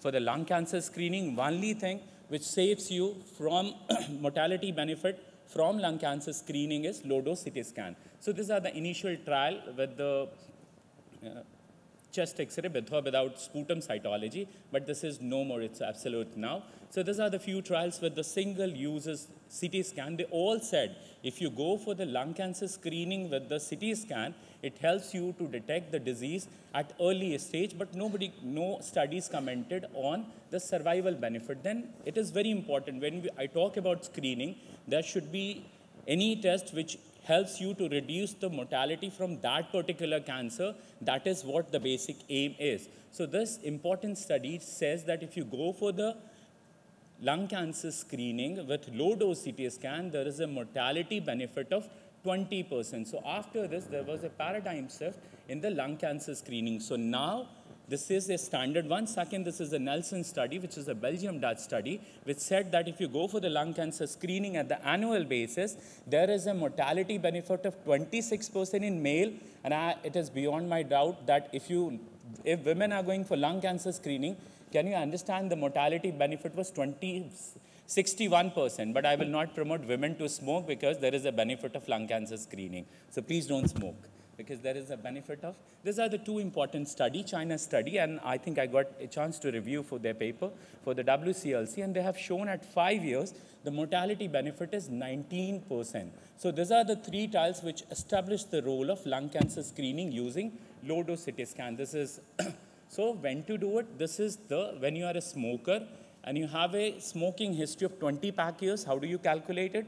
If you take 1 packet cigarette for 1 year, this is 1 pack a year. If you take 2 packets cigarette a day, there are other indicators. In India, we use it, smoking index. But this is the standard one. So if your smoking history is 20 or more than 20, you should go for annual CT scan. And the age is 50 to 80 years. Unfortunately, these all are based on the data recorded in the Western world. We don't have a single. In fact, lung cancer incidence is increasing in India. Mortality is increasing in India, and probably if you see the trend, it will increase in the future, but we don't have any trial. So economic impact and cost effectiveness, this is the study which showed that a UK trial, if you go for the lung cancer screening, it's cost effective. It's not, very heavy on your pocket. And over the period of time, it is a good practice to go for this. And this is the crux. We have summarized all the studies in one of the publication. So in India, there is no such study. So this is the guideline for the different, and these are the newer modality, and probably these all are not cost effective. You can't go for the PET-CT all the time. Molecular biomarkers, this has lots of potential. We probably will be starting our biomarker-based, using the liquid biopsy trial with the University of Columbia. It's pending with the NIH U01 grant. And these are the other electronic nose. These are a few of the studies and training. So from the international success story, we need to learn on this, because nowadays in India, when we can have this, these are the cancer screening program by Government of India. For us, India-centric cancer is oral cancer, cervical cancer, breast cancer, but now we need to focus on lung cancer, because now it's increasing in number. If you don't act right now, probably it will have very heavy on the human life loss and the financial burden, which is an important concern. So if I say about Indian healthcare structure, this is an important slide. If I talk about healthcare infrastructure, 70% of the people in India is insured, maximum with the, I am not sure how many people are exercising, but on paper, this is 70% of Indian population is insured with some, maximum with the Ayushman Bharat, 20% with the extension scheme that we call it by the state government, CGHS, then ESI has a major bulk, and the personal and the private insurance. So only 30%, which we call is missing middle class, 30% Indian population, around 40 crore, they are not covered by any health insurance scheme in India. So improving quality of life is if you detect it early, if you go for the treatment, your outcome is better and quality of life better. This is the only trial in India which was started in PGI Chandigarh by Navneet sir. And they said that we always have a worry in view of pulmonary TB, will it increase the false positivity, and patient has to unnecessarily go for further testing, which will have more trauma on their mental size. They said TB was not associated with the false positivity. So this is a problem. Smoking suggestion, we don't see it. As a doctor, if I ask somebody, are you a smoker? They say, yes. I say, aage se nahi karna. Is it enough to convince somebody to stop smoking who was smoking for last many years? And now we can see, and polio is the best example I learned. Many management graduates learn from polio, how we have achieved eradication in terms of polio. We need to understand it. But if it comes to the approach which polio took, in India we take it, make advocacy effective. Nobody wants to see the advertisement when they see it. Create demands. We have created demands for the pan masala users, and many of the Bollywood celebrity who lost their life, family life to cancer, they are now coming. And now the cricketers also, I don't understand. And we don't know anything. We again are very crazy for those cricketers and the film star, and they are earning from here also. And maximum investment of life insurance company is in which company? Which called ITC, Indian Tobacco Company. And that's what I could decode the LIC ad. They say, Jindagi ke saath bhi ya Jindagi ke baad bhi. If you are smoking using the ITC cigarettes, money is going to LIC. If you die after that, money is still with the LIC. So media opportunity is all, I'm not very media fan, because they 30 minutes for the cancer and rest 23 hours and 30 minutes for the Vimal Gutka, which is not an ideal situation to compare with. So we need to compare implementing suggestion into practice. These are the challenges, we know that, and we should not be impressed with the small country which has a smaller goals to achieve. And we as an Indian is very proud. I can't compare India with New Zealand, because I'm just finishing. So this is the window of opportunity. So in spite of all that, against all odds, we need to work on to improve our odds, which is for the country. So I personally feel we need to come together and work on this, because the people who talks in terms of I always find them ill. So critical letter. And if you want to make yourself well, you need to talk in terms of we, which is, and healthy communities have hope. And those with hope has everything. We need to be hopeful, and COVID has taught us. And I think if you want to see the bad things about the cancers, please see this video. And I think you need to work on this. Otherwise, we are just messing the future of our children in Delhi and all the countries. So we need to work hard to make at least their future prosperous. Thank you so much. This is video for you. Thank you. Yeah. Thank you, Dr. Abhishek, for giving a very holistic picture to all of us. And I would say giving a very passionate presentation. I remember we had this conference last year also, and we had actually requested ASSOCHAM that we must have one day full conference on environmental pollution. And we are going to talk only about pollution, and we are going to force the Delhi government and the central government to do something about the pollution. Because as you said in your own presentation, that if anybody who's taking 20 cigarettes a day needs a screening, so that according to those parameters, every Delhiite needs a screening. So it's a very sad situation, and it is so bad that people talk about so many things, but nobody is actually, I don't see people of Delhi agitating, I don't see the media supporting us. Every time doctors try to do something, and the pan, gutka and tobacco lobby is so strong that they would not let you do anything. I think it is a responsibility that as doctors, as ASSOCHAM also, I am speaking on behalf of ASSOCHAM, we must have a full day conference on environmental pollution and what measures we can take to bring this pollution down. We are actually, trying to roger the future of our children, because this air pollution is ultimately going to kill them. There is nothing short of that which they are going to do. So now I would give my mic to, yes, please. Thank you so much, sir. That was great insight. I would request Dr. Akshay Jain, Joint Director, National Health Authority, Government of India, to please join us. Can I please have a welcome address for him? Thank you so much. Sir. I would also request Dr. Sudhir Kallan to please present a very warm floral welcome to Dr. Akshay Jain, please. Yes.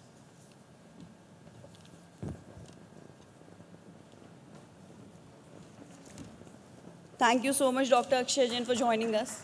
Thank you so much. And this is a small request from all the Delhiites and all the people to the government of India, the government of Delhi. Please do something about the pollution.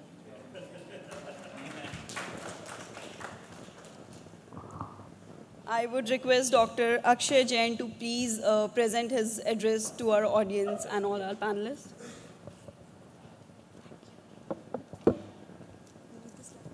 No. Good afternoon, everyone. Let me first thank ASSOCHAM for giving this opportunity to address this important aggregation of people here, and I also extend my thanks to the panelists sitting on the dais and the participants in this event. I am here to talk about Pradhan Mantri Jan Arogya Yojana. Pradhan Mantri Jan Arogya Yojana, as was mentioned by Dr. Abhishek Shankar in his presentation, that it covers around 40% of our population.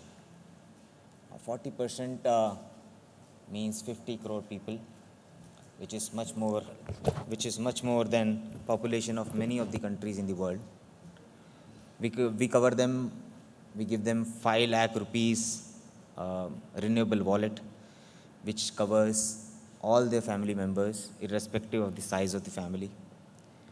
Out of these universe of the beneficiaries in Pradhan Mantri Jan Arogya Yojana, we have already covered or distributed 27 crore Ayushman cards to people. So the huge number of beneficiaries who are approaching health facilities. Health facilities, we have both private as well as government.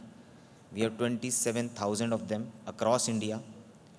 And we are having 45,000, 50,000 admissions per day. Every single day, these many patients are coming to hospitals and taking their admissions.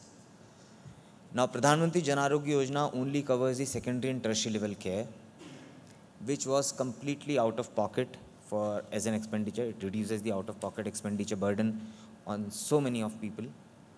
We know that we have still grounds to cover. Missing middle was mentioned in the earlier presentation. And we also think that to cover these many people, because the topmost population already has a private insurance cover, but some missing middle are there, we need to extend this coverage.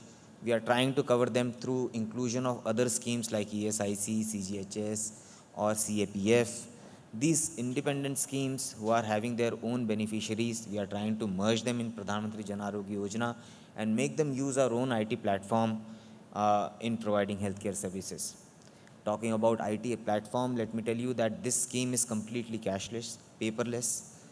All the identification of beneficiaries is completely digital. Currently, in last September, when Honorable President of India launched Ayushman Bhav campaign, National Health Authority launched a Ayushman app. In Ayushman app, a beneficiary can identify himself, authenticate himself from the comforts of his home and get his Ayushman card without going to any hospital or any common service center. So many developments have happened here, and central government as well as the state government in the last 5 years have spent around 72,000 crore rupees while reimbursing admission costs of the patients. Talking about lung cancer, what Ayushman Bharat scheme has, Ayushman Bharat scheme has more than 20 specialties covered, and 1949 or 1949 packages, procedures are covered. So what happens, the patient approaches the hospital, he goes there for a treatment, and if the treatment is covered in these 1949 packages, he will be provided that treatment with the due care, and he will not be charged any single amount, and that amount would be reimbursed by the central as well as the state government. So among these 1949 or more than 20 specialties that we have surgical oncology, medical oncology, and radiation oncology as specialties. And in these oncology packages, we have specific packages which cover lung cancers. So in medical oncology, we cover various drugs which are required to treat patients for lung cancer. In surgical oncology, we have packages I think more than 1 lakh rupees, like mediastinal mass excision or resection of the lung. So these kind of packages are covered in surgical oncology also. In radiation oncology, we have around 10 packages specifically for lung cancers. So when people are approaching, or lung cancer patients are approaching and they are beneficiaries of Pradhan Mantri Jan Arogya Yojana, they can take their treatment in one of the 27,000 empaneled hospitals across India. Let me also tell you that this scheme is completely portable. A patient who is a beneficiary in the state of Bihar can take treatment in other state, maybe UP. A patient from northeastern state can take their treatment in Bangalore. So this is completely portable, and we have very promising numbers in Pradhan Mantri Jan Arogya Yojana, where we see portability happening every single day. So while covering patients with lung cancers in Pradhan Mantri Jan Arogya Yojana, we are at constant endeavor to increase the surgical packages and increase their cost, so that we can come to the market price that is currently in the market for the treatment that we have for lung cancer treatments. Then we have a group of experts with us. Those experts are regularly consulted to properly rationalize and revise the packages that we have. In the last 5 years of this scheme, we have already revised 5 times these packages. So we initiated with 1.2, now we are at 2022, so we have revised them 5 times. We are in the process of revision. In these revision exercises, what we do, we increase the number of specialties, we increase the number of procedures, packages, we rationalize their rate as per the demand of the market, because health space is a complex space. People who are approaching for medical treatment they are the end users, but the people who are treating them, they are doctors, they are treating in hospitals. Payment is being made by the government or the insurance companies. So there are different value propositions and value interests of every stakeholder. So this is a very complex space that we work into. We pay to the hospitals, hospitals deliver the treatment, hospitals pay to the doctors, and then, so in this complex space, we try to make a stakeholder consultation and try to rationalize and revise our packages properly so that we provide a quality and value-based care to the people who deserve it most. Because Pradhan Mantri Jan Arogya Yojana is currently covering the bottom 40% of our Indian population. So the data on which it is based is socioeconomic caste census, which was held in 2011. Although various revisions have happened after that, and various states have taken their own beneficiary base and integrated with the Pradhan Mantri Jan Arogya Yojana and integrated their or increased their beneficiary base also. So for lung cancers, we dedicatedly and try or endeavor to increase the number of packages and revise them more so that we are able to provide proper care to cancer patients. And I again thank you all for inviting us for this August gathering. And we hope to hear more from the stakeholders who are here, who are specialists here, and hear from them and help us out in more rationalizing the packages. Thank you so much. Thank you, Dr. Akshay Jain, who is the Joint Director of National Health Authority. Right at the outset, sir, I must say that we all really appreciate the amount of work the Government of India, the Ministry of Health Welfare is doing in the field of health. Personally, I've been associated with all of you for the last 10 years, and I've seen the sea change in attitude that the government has towards health now. The increase in capex, the percentage of GDP, everything I can see. And I think Ayushman Bharat has been a game changer. You know, providing healthcare now at an affordable cost to many people. And I think another initiative which the ministry has done, the NHA has done, is that revived the primary health centers. Almost the primary health centers had become redundant. You know, there were no people there was no functioning there was no screening happening. I think that is done. And I think the best initiative is the digital healthcare, because that is the only way the rural and urban divide can be, you know, bridged. Also, the Abha scheme that we have started, in which every Indian's records are going to be digitized and shared, it is there. But sir, there's one, the government is doing a lot of spending on treating the disease, but I come back to the point of prevention. 1 rupee spent at prevention can prevent 10,000 rupees at the... When the Prime Minister of India first came at the Red Fort to talk about his first speech, if you all remember, he talked about the toilets. He talked about Swachh Bharat. And all of us were amazed and, you know, awestruck that what is he talking about? But let me tell you that Swachh Bharat scheme has brought down the incidence of gastroenteritis in children by more than 60%. So it is amazing. So that was the vision. That was the vision of the Prime Minister of India, which, you know, we were all so happy to see, that from cure to prevention. We've all heard in medical college, prevention is the best cure. And the Government of India very effectively implemented the Swachh Bharat scheme. But, sir, what about the toilets we are cleaning? But what about this environment that we are living in? Nobody is talking about this environment. I think, sir, we have to create an awareness, and at a war footing, something has to be done through a PPP model, whatever, I don't care. This is already a war, sir. I think a war which we are all losing. The environment is becoming an issue which is disturbing to us. It is changing the future of our children, causing a lot of respiratory diseases, bringing up a lot of cancers, and something needs to be done. So with that, I would give the mic to my next panelist, Dr. Sachin Kumar, who happens to be a medical oncologist, and I would like to, ask him what is his opinion about lung cancer today.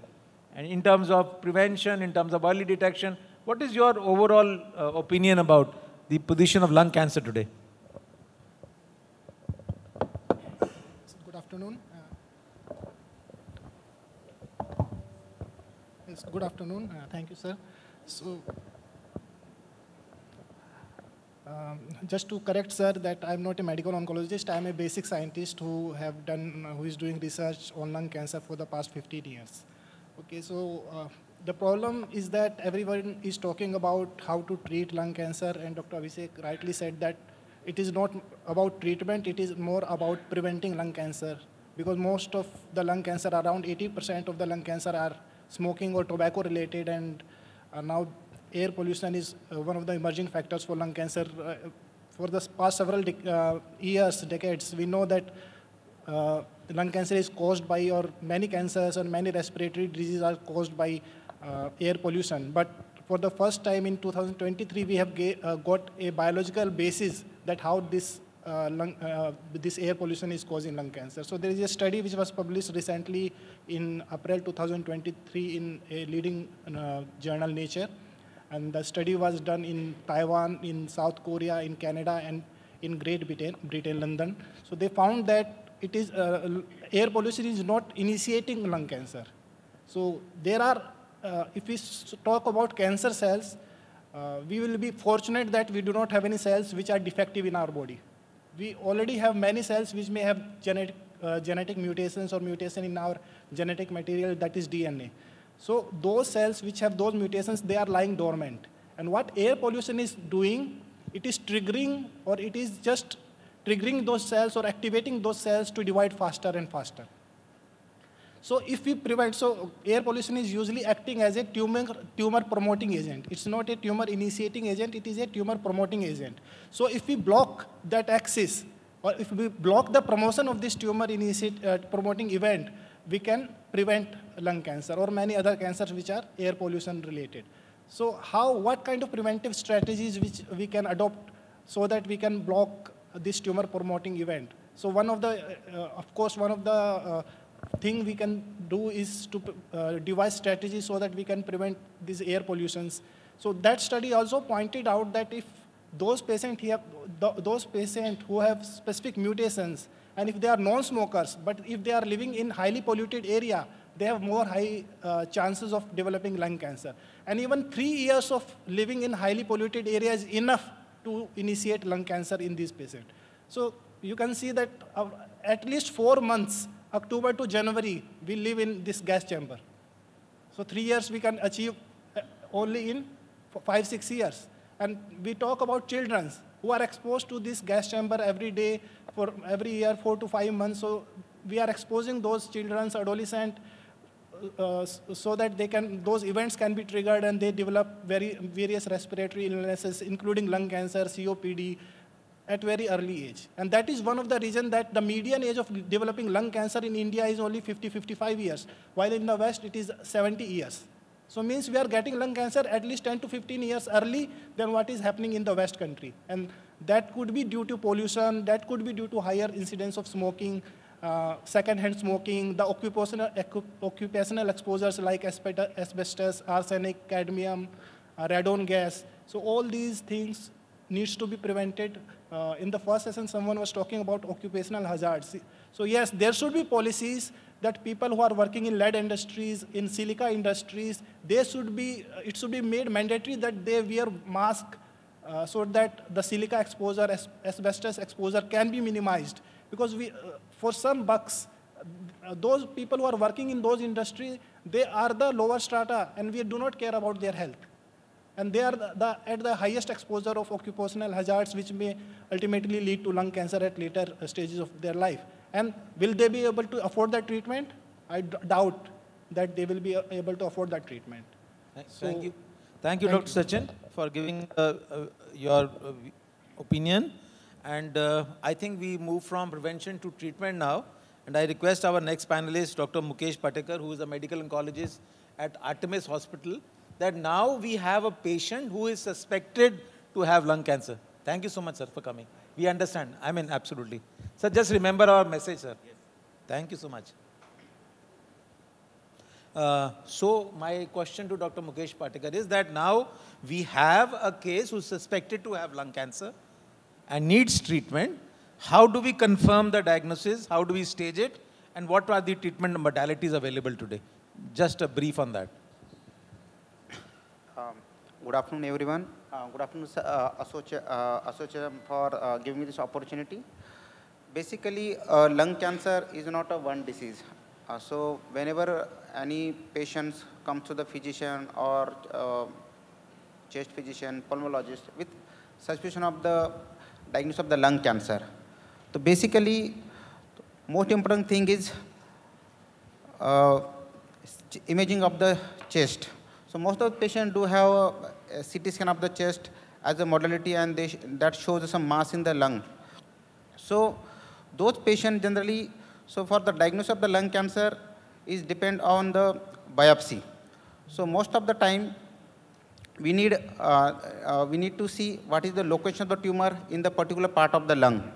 So if it is a central lung cancer or perihilar mass, that time we need a help of the pulmonologist to do a bronchoscopy and get a biopsy from the lung tissue and establish a diagnosis.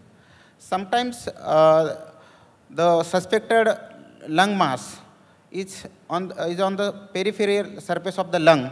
That time we need a interventional radiologist help to get a CT guided biopsy from lung mass. So this is how establish the diagnosis of the lung cancer. So why? Because there are other modalities. A lot of people thinks that PET scan is a way to diagnose the lung cancer. PET scan is not a way to diagnose the lung cancer. Basically, it is a modality to stage the tumor. So basically, the diagnosis happens with the biopsy only. Once you establish the diagnosis, then you have to establish the stage of the tumor. And I have heard one question in our previous panel, the survival of the particular patient with lung cancer. Survival definitely depends upon the stage. So once you get a histopathological proven diagnosis, then we'll subject them for the PET scan if it is available. I believe most of our cities, apart from the metro cities, they don't have PET scanner. So CT scan of the chest, abdomen, pelvis is the modality along with the bone scan. So these two tests help us to get the proper diagnosis stage of the tumor. So then we test for the organ function, like liver function, kidney function, blood parameters. They are very important to plan further therapy. And now the today's tagline is, what are the innovation are happening in the lung cancer? So as I said, lung cancer is not a single disease. Basically, lung cancer is two types. One, it is a small cell, and other is a non-small cell lung cancer. So treatment, survival outcomes, they are very different. When you talk about the targeted therapy or precision therapy, like our scientists they have done very great work in the past, and they are doing for future also. So particularly non-small cell lung cancer, basically particularly adenocarcinoma, which is a subtype where a lot of innovation research have been done. In that, generally we take out the tumor DNA and we take out their RNA, and in the lab with the help of scientists, we do some genetic testing to identify any mutation.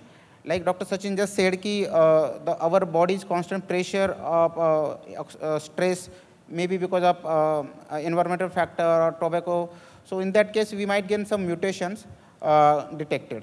So technically, in adenocarcinoma of the lung, if it is stage 4, there is a recommended to test with the molecular testing. We call it as a polymerase chain reaction. We do NGS. Apart from that, there is an era of immunotherapy. There was a headlines a few years ago on the television that immunotherapy cures the lung cancer. Yes, it is a dream come true, I would say, at least for those patients who had an early stage or they have a high mutation burden or MSI high. This patient can be still cured with immunotherapy drug if they get appropriate drug. So for that, we need to test with PD-L1 testing. So this is how summarize the diagnostic approach to the lung cancer. We need organ function test, we need diagnostic test, we need molecular test, and then treatment depends upon the stage. Sure. Thank you so much, sir. I think you have rightly said that there are a lot of advancements which have happened in diagnosis. With the introduction of EBUS, we can now get tissue biopsy quite early. With high-resolution CT scans, PET scans, we can diagnose the treat diseases, others. What my question specifically coming back to you is, sir, that you know, India is a country with limited resources. And a common person on the street, he hears so much about targeted chemotherapy, and he hears so much about immunotherapy. And he's shown the moon, you know, he's told that, oh, the cost might be much more, but then that is the only ray of hope. So, you know, I feel that sometimes the data are not available to the common person more. So there is information is lacking. He doesn't really know that his patient who's got cancer, should he spend these few lakhs on his targeted chemotherapy, immunotherapy, and are the benefits going to be there? So how does he evaluate that? Whatever innovation research they have happened, basically they are happen on the stage 4 cancers. So when you talk about the stage 4 cancer, definitely they are not curable. So that cure word is out. So what depends is how long we can, that patient will going to survive. This depends upon this evolution has happened. Basically, when there is stage 4 cancer, that time surgery, radiation, these are out from the equation. Traditional chemotherapy is there, last 50 years we are having some chemotherapy drugs, and there are drugs, they have not changed. They are same last 20, 30 years. What have changed? The molecular pathways, like some EGFR mutations, they are happening around 40% non-smokers. But if you carefully heard about your previous speaker, they said that 90% lung cancer happened to be because of smoking. So in that case, we are not going to get any kind of mutation. Like air pollution also. A lot of patients I see in my OPD, they come with the fact that they never smoke, they never had any alcohol, any addiction. So common people have to understand, because this is opportunity for me also and every person to convey that prevention is the word rightly says. We need to decrease the burden. Either tobacco smoking, cessation programs, air pollution control, they are more important than focusing on the innovative therapies like targeted therapy or immunotherapy, because these therapy are there for advanced stages. So I think we are all on the same page regarding prevention. Nobody is denying that prevention, early detection and treatment is. My question was very specific. You know, you have a person, a middle income family who has got limited resources. We talk to them about targeted chemotherapy, immunotherapy. He spent 30 lakhs on the patient who is terminally sick, is not going to survive for 2 years. And that 30 lakhs he could have used for the education of his children. Yes, so that's what I want to know. Sir, how will you evaluate that? Basically, sir, whenever some patient, when we see them in the clinics, then we have to make a judgment whether this patient going to afford this particular drug or not. Yes, we have to explain all those options to them, and we always insist them, whatever expensive drug you are taking, that is not going to cure. So I think Abhishek also wants to comment on this. On the face value, we cannot say with this drug, if you take for a year or two and we spend 20, 30 lakhs, you are not going to cure. Because even advanced stage also, even stage 4 also, 10 to 15% cancers can get cure. So we are not going to know which patient going to get long-term cure or not. So very tricky situation. Yeah. It is definitely. Abhishek, you want to briefly? Because we are short of time. Clear-cut communication is very much needed, and probably over the period of time, we have lost that communication. There is a lot many, if you see the NCI, they have a patient guide. You name any institution in the country which has a subsequent, you know, frequently asked questions they can answer. There's, you know, patient wants to know, but they are not aware what is the source for their knowledge. So they will Google it, and Google gives you information. They will come with some NEJM publication on the first say. Patient will not understand. So we need to have a good data source where patient can read, and communication is an important. We need to, nowadays we get so much push from the patient. If you say that your life is very limited, don't go for immunotherapy. He will go to 4 other person, and somewhere he will get the immunotherapy. So probably this is a very difficult situation, and it's a personal choice. So we have to come to evidence-based medicine, basically evidence-based medicine. You see, there is I'll just share, to just make it a little light discussion, that in America, there is a joke that, you know, people say that why do they nail the coffins in America? Always, you see, the coffins are always nailed. Says they do it so that the oncologist can't take him out and start chemotherapy. Because they feel it is so bad that they will not, you know, they might just give you know, immunotherapy or anything to even a person who is terminally sick. So I think there is some sense of responsibility, and it should be evidence-based. Actually, America, let me clear that, sir. In USA, other part of the world, there is if there is advanced stage and patient is not fit, they don't treat at all. But that percept is very different in our part. A lot of people in our cases, they come with the advanced stage, poor perform status. But we have very limited resources. Yes, That is yes, why yes, you and you are all experts. Yeah. So that is why I'm putting these tricky questions in front of you. Actually, some of the targeted therapies Scientists, have yes, sir. generic version now. So some of the targeted therapies, like for example, EGFR inhibitors, gefitinib or erlotinib, as well as one of the ALK inhibitors, ceritinib, they have generic versions now, so which are quite cheaper as compared to the branded ones.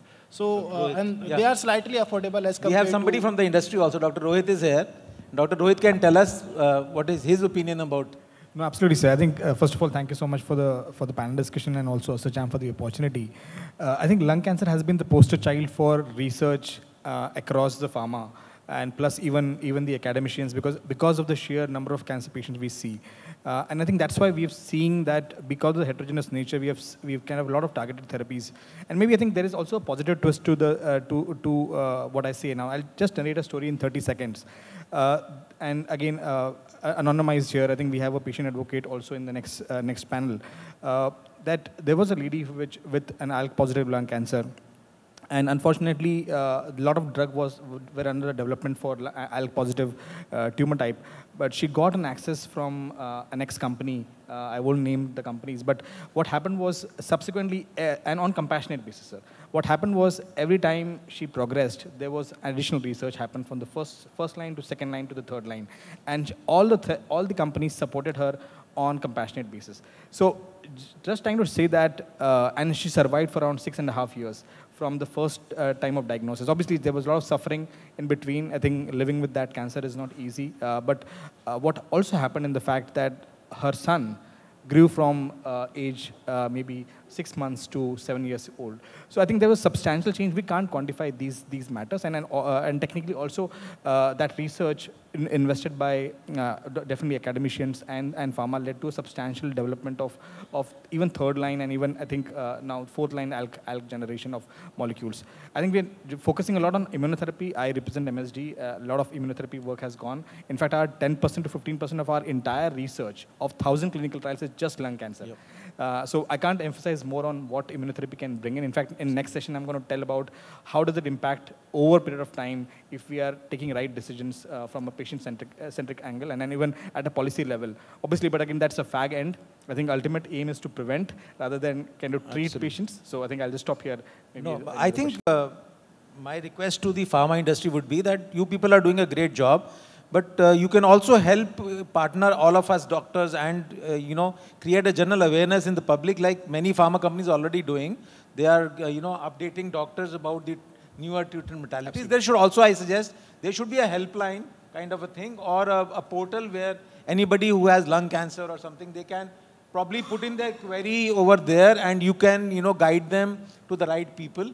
Because I think anybody today, first when he is diagnosed with certain disease, first he is in a denial phase. He would like to go to 10 other places to confirm the diagnosis. And once it is, probably he is left with no other option but to Google.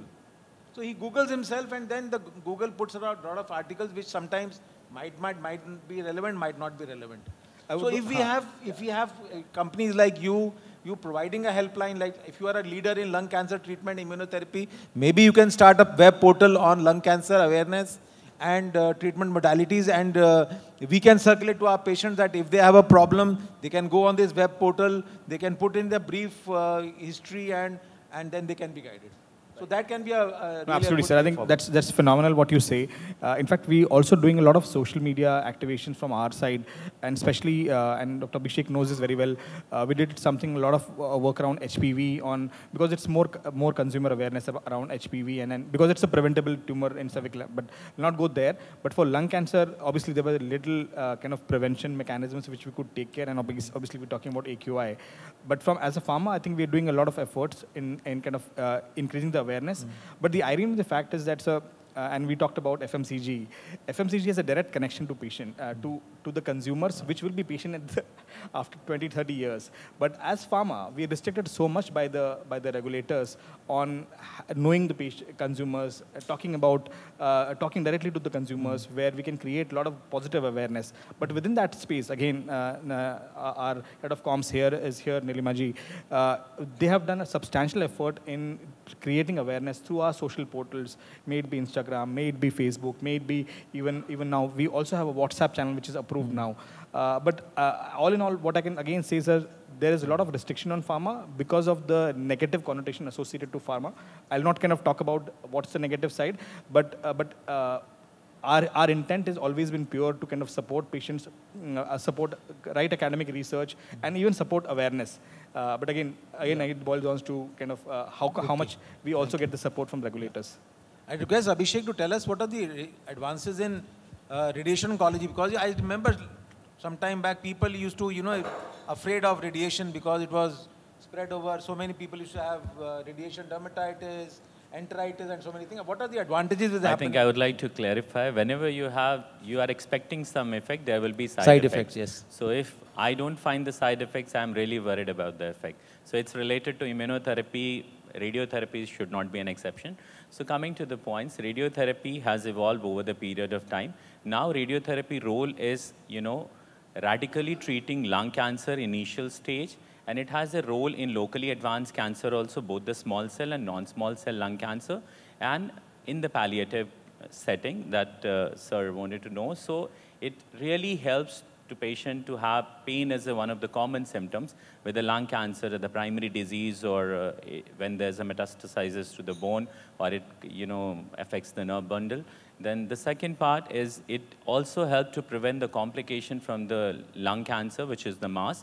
It helps in terms of when you have the obstruction related to the airway, you have obstruction of the blood vessels, and in the bone metastasis, it does miracle. Apart from all this clinical benefit, I personally feel that and with the machines, we have less of side effects now, but side effects is there. So now we have moved from the Cobalt era to the linear accelerator and the further is advancement. So this is useful at all the stages of the lung cancer. Is a beneficiary of Ayushman Bharat entitled to I get his think radiotherapy in the private sector? Ayushman Bharat has revolutionized the cancer care, and lung cancer care is not an exception. I can see 80% of the people who could not have afford to reach to the hospital, whether it's a private and government. And second, it has helped to develop a better, insurance has helped to better healthcare system. If you see Rajasthan, Bihar, where people are, beneficiaries are more, you see the status of the private healthcare infrastructure. Even it's a big boost to the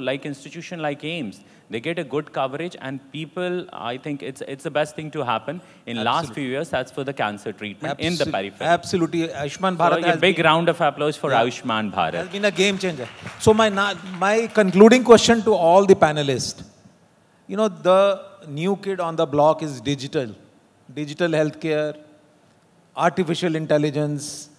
So my question to the panelists is that how can we use technology? India is a leader in technology. I mean, the whole world looks towards India in terms of technology. How can we use technology in the treatment of lung cancer, whether it is prevention, it is screening, treatment, and how can we use digital healthcare to bridge the rural and urban divide? It is a phenomenal divide. All the treatment modalities, you have Delhi having 20 corporate hospitals, you move 100 kilometers away from Delhi and you'll see a drop in care.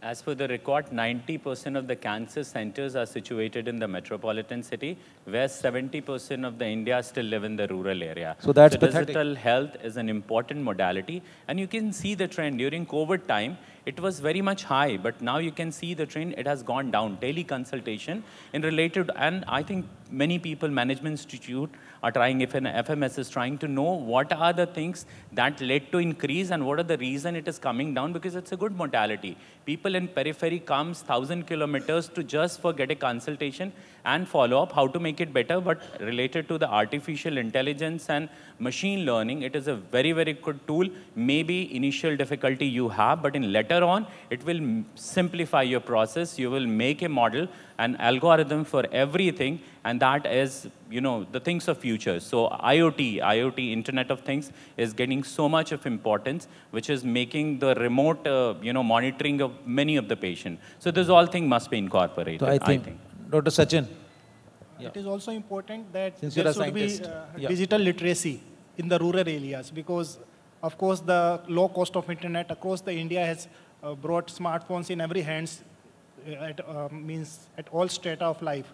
So it should not be difficult to digitally literate those rural areas so that we can connect and bridge the gap between rural and urban centers so that the health informations can be communicated to all sectors of life. So that is also very important. Sir.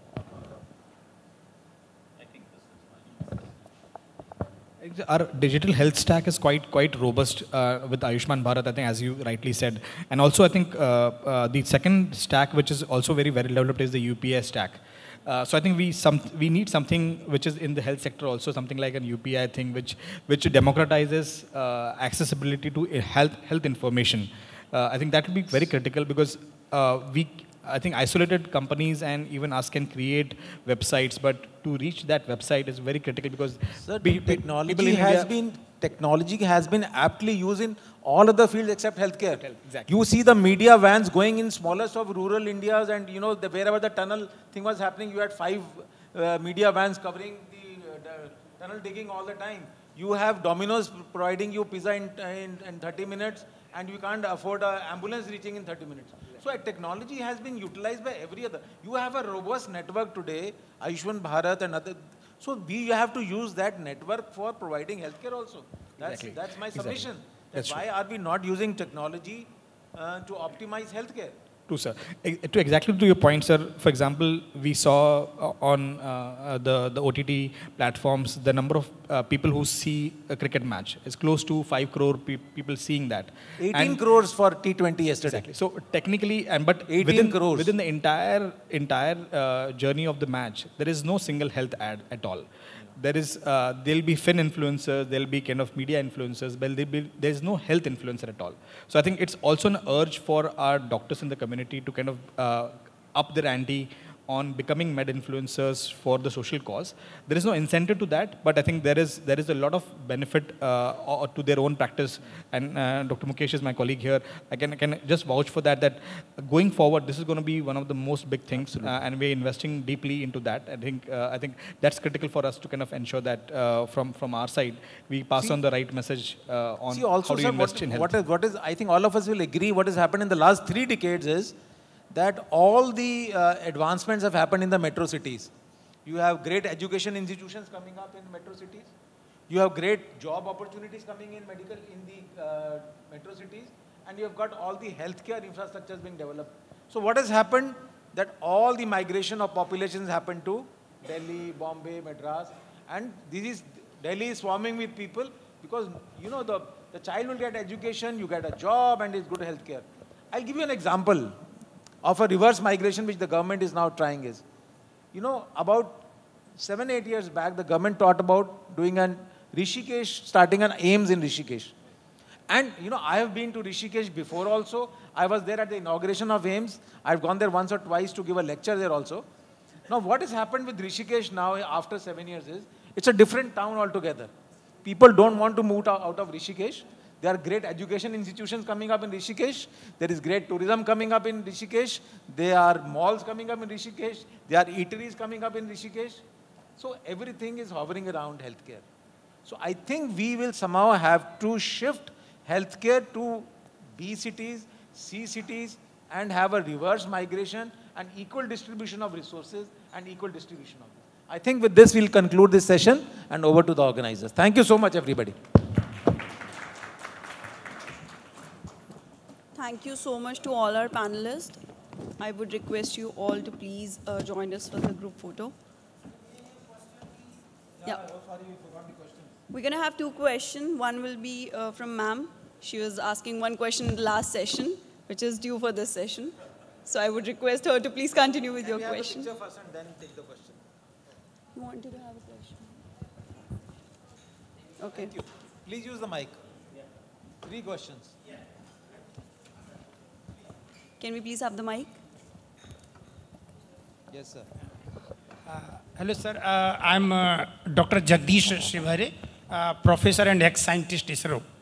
Sir, according to the medical literature, the female lungs are weaker and 10 to 12% smaller in size compared to the male lungs. So my question, are the female lungs more cancer oriented by the air pollution, smoking and alcohol drinking?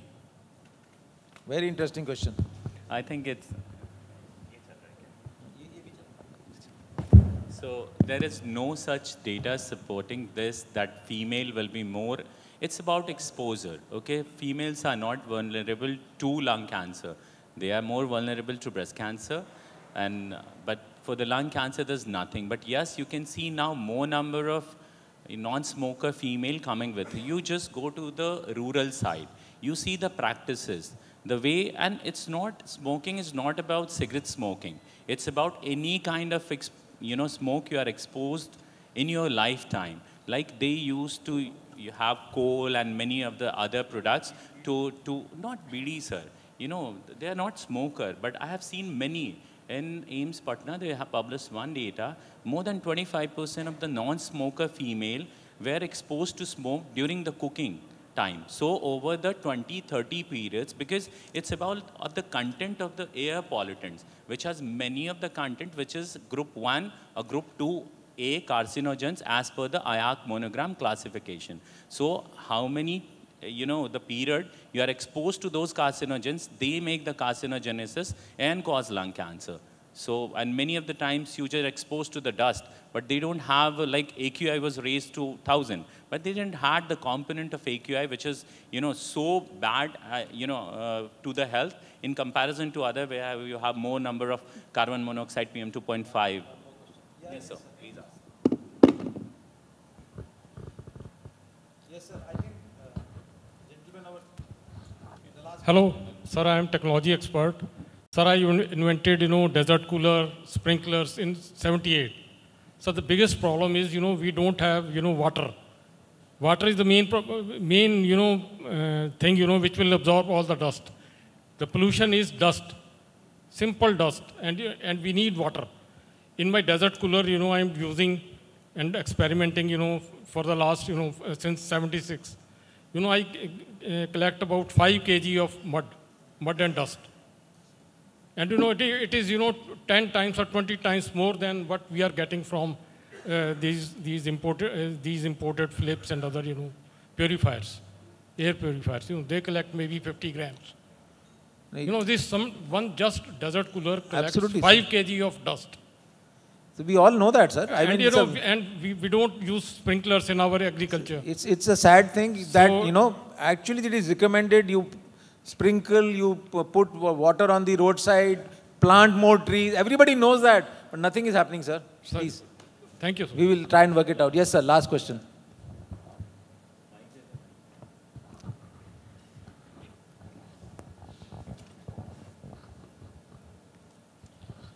Sir, I have a question for Dr. Abhishek as well as Dr. Mukesh, if they can answer me, sir.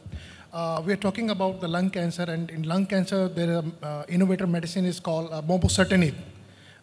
Can you tell me, sir, what is the success rate of mobocertinib in lung cancer, sir?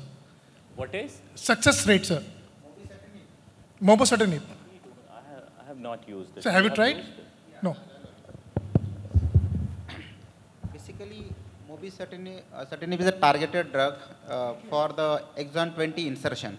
So in a stage 4 adenocarcinoma of lung, in non-smoker females or light smokers, we can get this mutation around less than 1% cases. So this drug is approved for this indication, but now recently there are certain phases of trial. So in phase 3 trial, this drug was withdrawn that it didn't get that optimistic results that it's supposed to do. There is another drug with this exon 20 insertion is amivantamab. It is a monoclonal antibody that is approved. So this drug has shown some promise in early trials. Now it is withdrawn. But it has negative trials. Thank you. I think with this we will conclude this session.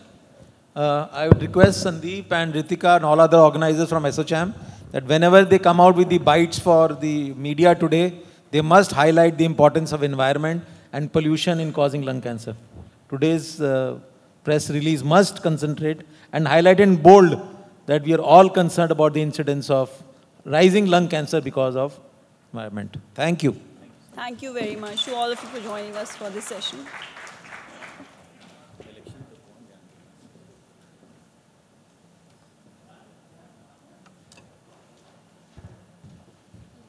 All right.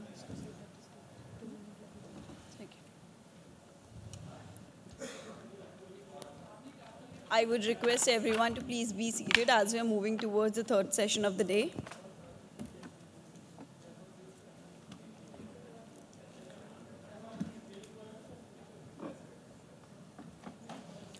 Lung cancer treatment, innovation, financing, and enhancing health benefit package.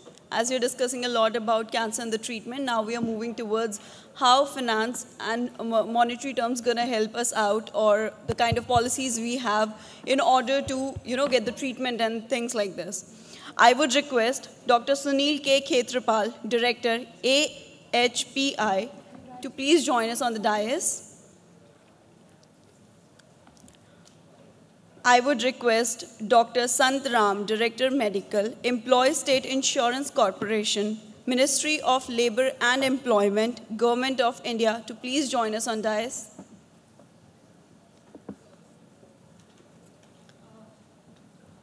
Sant Ram is not here. Okay, so Dr. Sunil Khetrapal and these all, plus Rohit is also joining in this session. Okay.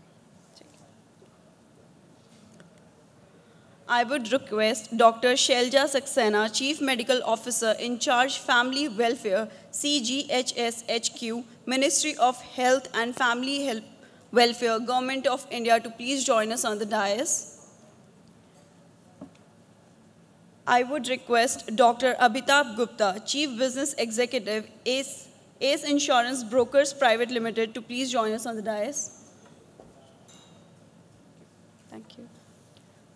I would request Dr. Shikha Sharma, Consultant, National Health Authority, Government of India, to please join us on the dais.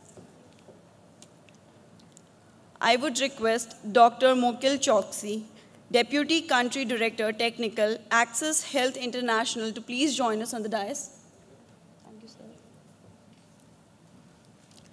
I would request Mr. Vivek Sharma, Founder Director, UHAPO Patient Advocacy Group, to please join us dais.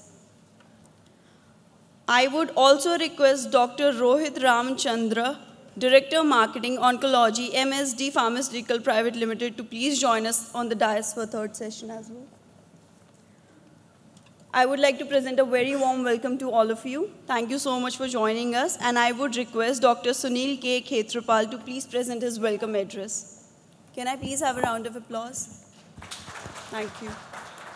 Thank you, ASSOCHAM, for the opportunity, and it is my honor and privilege to welcome you to this very pivotal session, which is focused on matter of utmost importance, healthcare. I mean, the financing part of the lung cancer, the costing part of the lung cancer, which is, we have representatives, we have panelists from representing different domain of, healthcare, and we have Dr. Shikha Sharma, who is a consultant, NHA, and then we have Dr. Shailaja Saxena, Chief Medical Officer in charge, Family Welfare, CGHS Headquarters, Ministry of Health and Family Welfare, Government of India.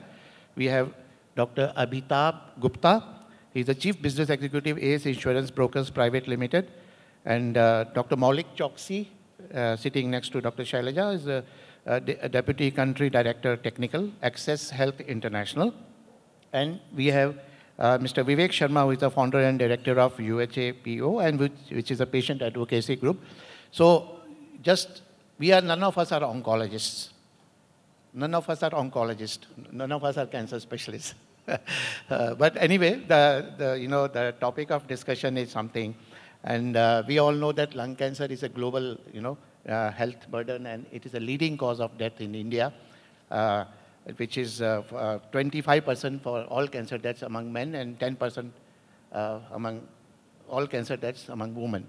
So, and the incidence of lung cancer, we all know that it is, you can say 7 per lakh or around 70,000 per year new cases detected every year. And the incidence has been increasing over the past few years. So another thing is that, the tuberculosis also is a major disease burden. We all know that. And 20% of the cases, lung cancer cases, they have coexisting tuberculosis as a coexisting disease. So you can imagine how complex is the treatment. So it is not only the medical treatment part. The financial part, the cost of treatment also has an impact. You know, when it is associated with other comorbidities, lung cancer is associated with other comorbidities, or tuberculosis as per se, which is also a lung tuberculosis. So, and it is a major public health concern. But thing is, what is more important here is that early detection through screening is very, very important, right? And of lack of awareness, we are not aware. And especially, I'm not going to the technical part, the causes, you all know smoking is the major cause, air pollutants, toxins, these are all the causes of lung cancer. And not only smokers get lung cancer, majority of the smokers, they get lung cancer, but lung cancers are seen also in non-smokers. So it's a very complex situation. And treatment of lung cancer, if we talk about the treatment, that the following modalities are there. We have surgery, we have radiotherapy, we have chemotherapy, we have targeted therapy, we have immunotherapy, and and most important part is when with the newer these modalities of treatment, the targeted therapy, chemotherapy, the cost also escalates. I think what we have to discuss today is the various types of costing. I mean, how the consumer, how the patient spends for the treatment of lung cancer. It is either out of pocket, or is covered under private health insurance, or he is covered under Ayushman Bharat, or some state or central government health scheme, CGHS or state, and or there may be some, a patient may be getting some financial aid from some advocacy group or some NGOs and any other organizations. So this is how, the cost of treatment is managed in our country.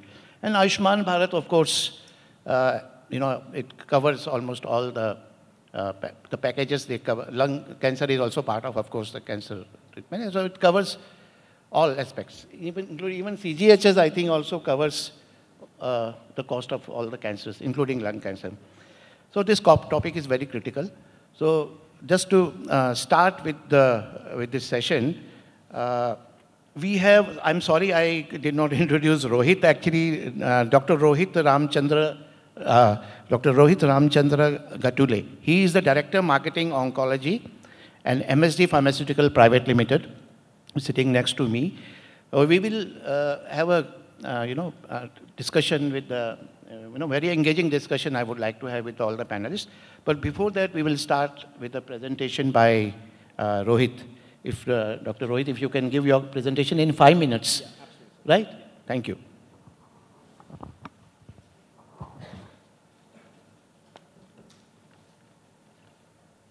Good afternoon, everyone. Okay. So good afternoon again. Thanks Dr. Chetripal for the opportunity, and also ASSOCHAM for the opportunity. What he's going to kind of discuss now is about very important topic about lung cancer, and plus kind of what are the health implications of a long-term kind of projections to cancers in India. And it's going to be very essential for the panelists to also discuss about these points, because I think this will lead to a lot of conversations in the panel itself. So what you'll see here is, I think MSD led this project with a third-party kind of a program owner. Basic idea behind this research was mainly kind of to identify what are the health implications with exposure to immuno-oncology products over a long-term period of time. Second, what's the societal value of addition of these compounds to our health packages, or even access to these products?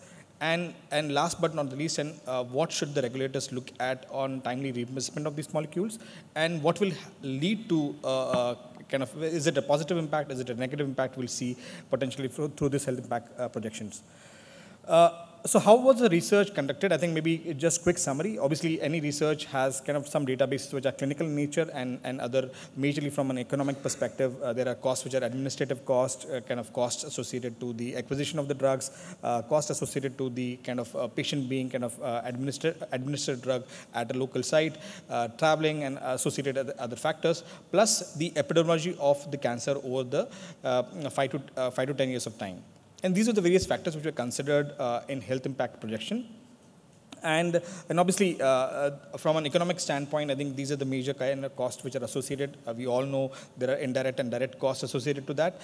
And how do we define a health impact projection? Is basically through major terms of the positive impact, whether life years are gained, colleagues are gained, and what benefit it does to the overall kind of benefit to the societal costs.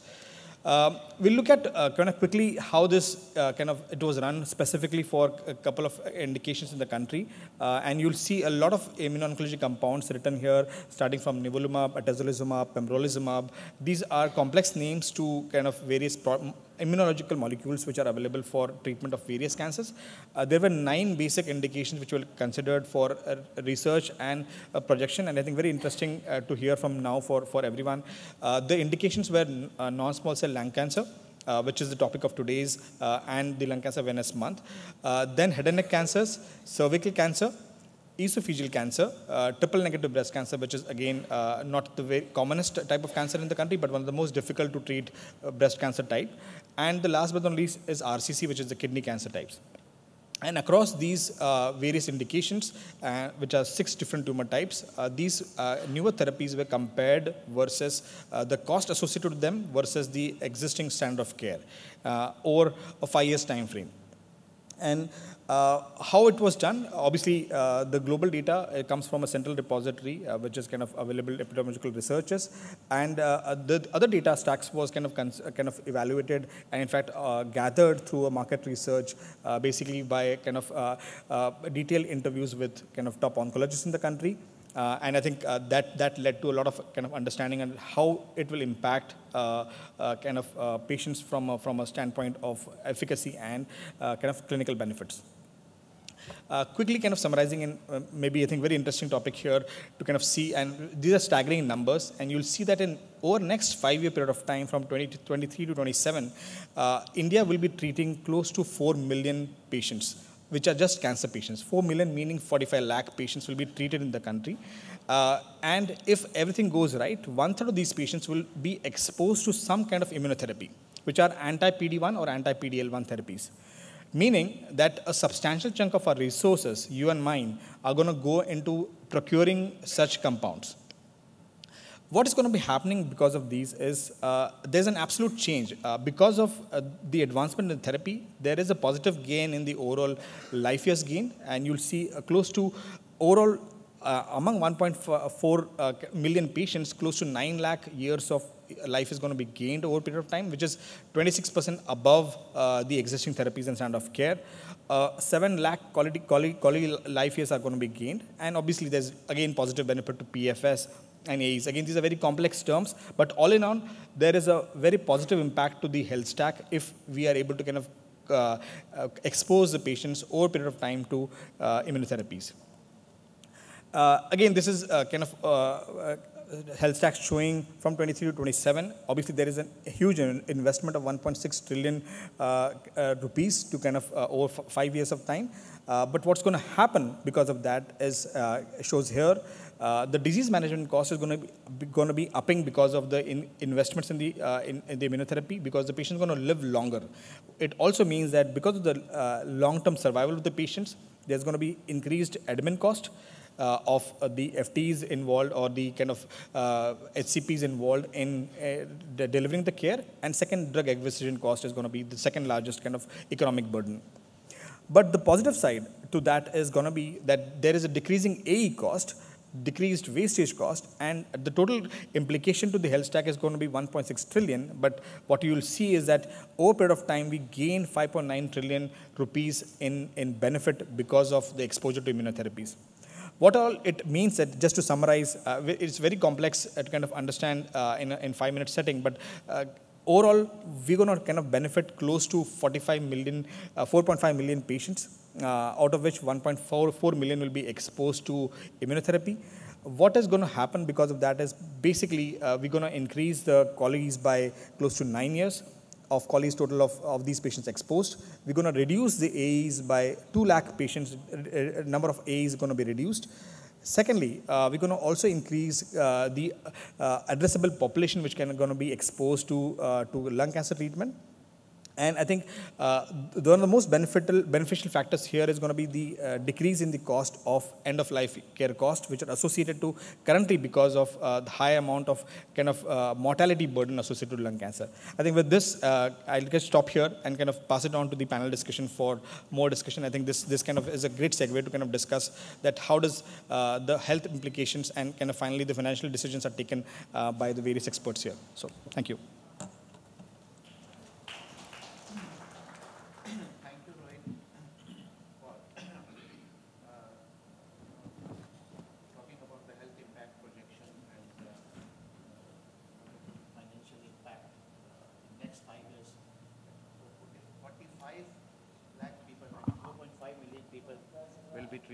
Will be treated in next 5 years. This is about total cancers you are talking about, not only lung cancer, of course. So very nicely elucidated. I think, thank you, Rohit. Now I would like to start the panel discussion. And my first question, I'll start from my left, Mr. Vivek. Mr. Vivek, it's very, the role of public-private partnership is very, very important when we talk of developing the innovative financing solutions. So what role can public-private partnership play in developing the innovative financing solutions for the lung cancer, Thank you so much, sir. Like before I get into the kind of answer or the suggestion or other things, let me tell you that this is one country that we live in when जहाँ पे जब सरकार अपना काम नहीं कर पाती है किसी भी रीज़न से, तो इस देश की जनता ने अपना काम बराबर किया हुआ है. And when we talk about public-private partnership, we have various models which are existing in our country. Like if we take the example of ESIC, how does ESIC work? Like there are medium and small scale organizations. They contribute to the insurance of the people who are working with them, and equal amount is contributed from the government, and then that's how they are insured. So we have mechanism available in our society, but yes, going forward, probably they are not enough or they have not been optimized. Probably we need to look at the awareness level at those interventions and make people aware, because one hand, there's a population who is already insured and they are not aware about their benefits. We need to kind of make them aware and optimize the existing policy. On the other hand, when we talk about the lung cancer, because it's an expensive disease, as Dr. Saab also said about involvement of immunotherapy and other things, these are expensive things.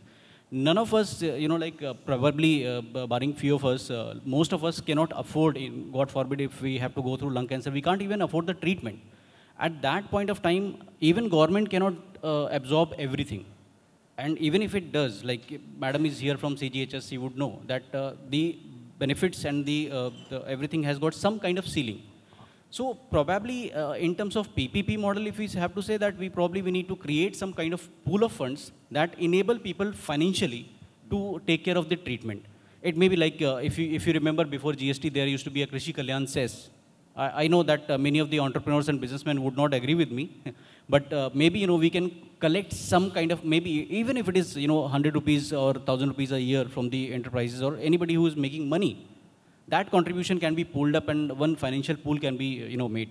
And of course, the awareness and optimization of the current resources is one key aspect that I believe others can contribute. Great. I think the role of public-private partnership is very, very important.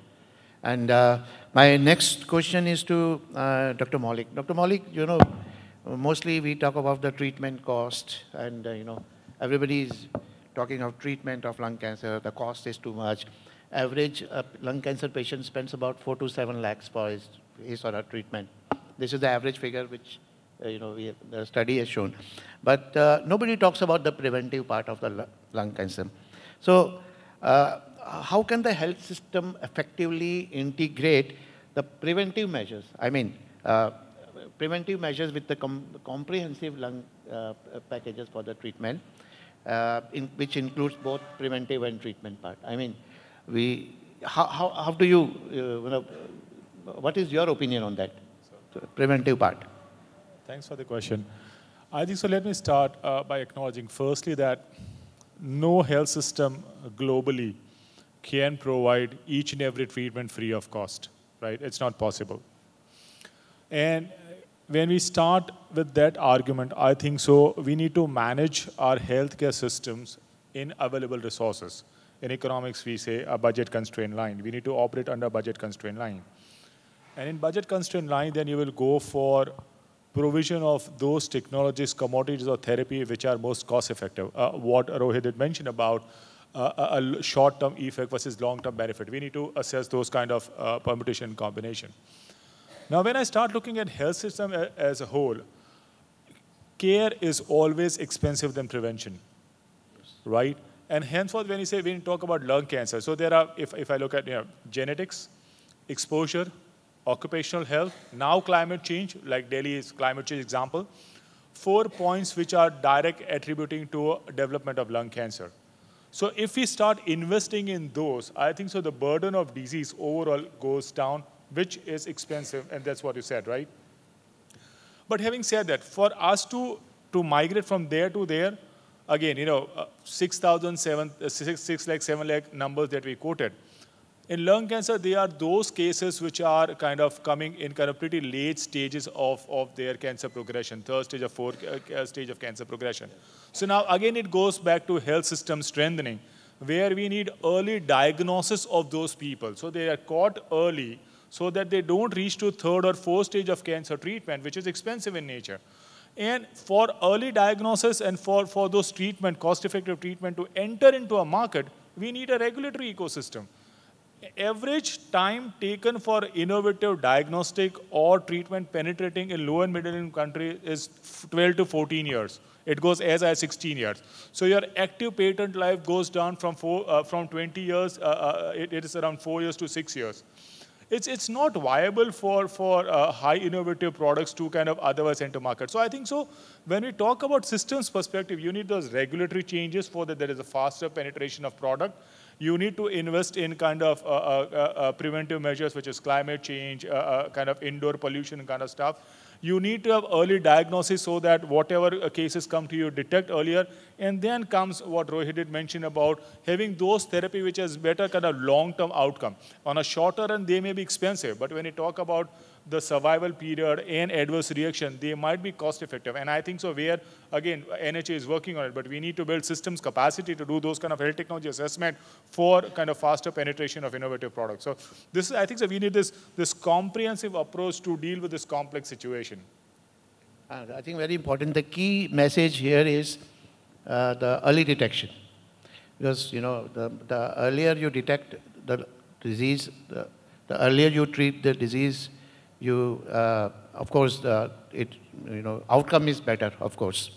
And you can reduce the morbidity and mortality from lung cancer. I think it is the key. And my next question is to Dr. Shailaja. Dr. Shailaja, you are in Nirman Bhavan, you are the Ministry of Health and Family Welfare. And according to you, how can we expand the scope of health benefit packages to include comprehensive coverage for the lung cancer treatment? Thank you for the question. पर सबसे पहले मैं आप सभी लोगों को ये बताना चाहूँगी कि ये नवंबर का महीना चल रहा है कैंसर अवेयरनेस का, और एसोचैम को बहुत बहुत बधाई कि उन्होंने इस नवंबर के मंथ में ये कैंसर अवेयरनेस का लंग कैंसर पे ये टॉपिक रखा।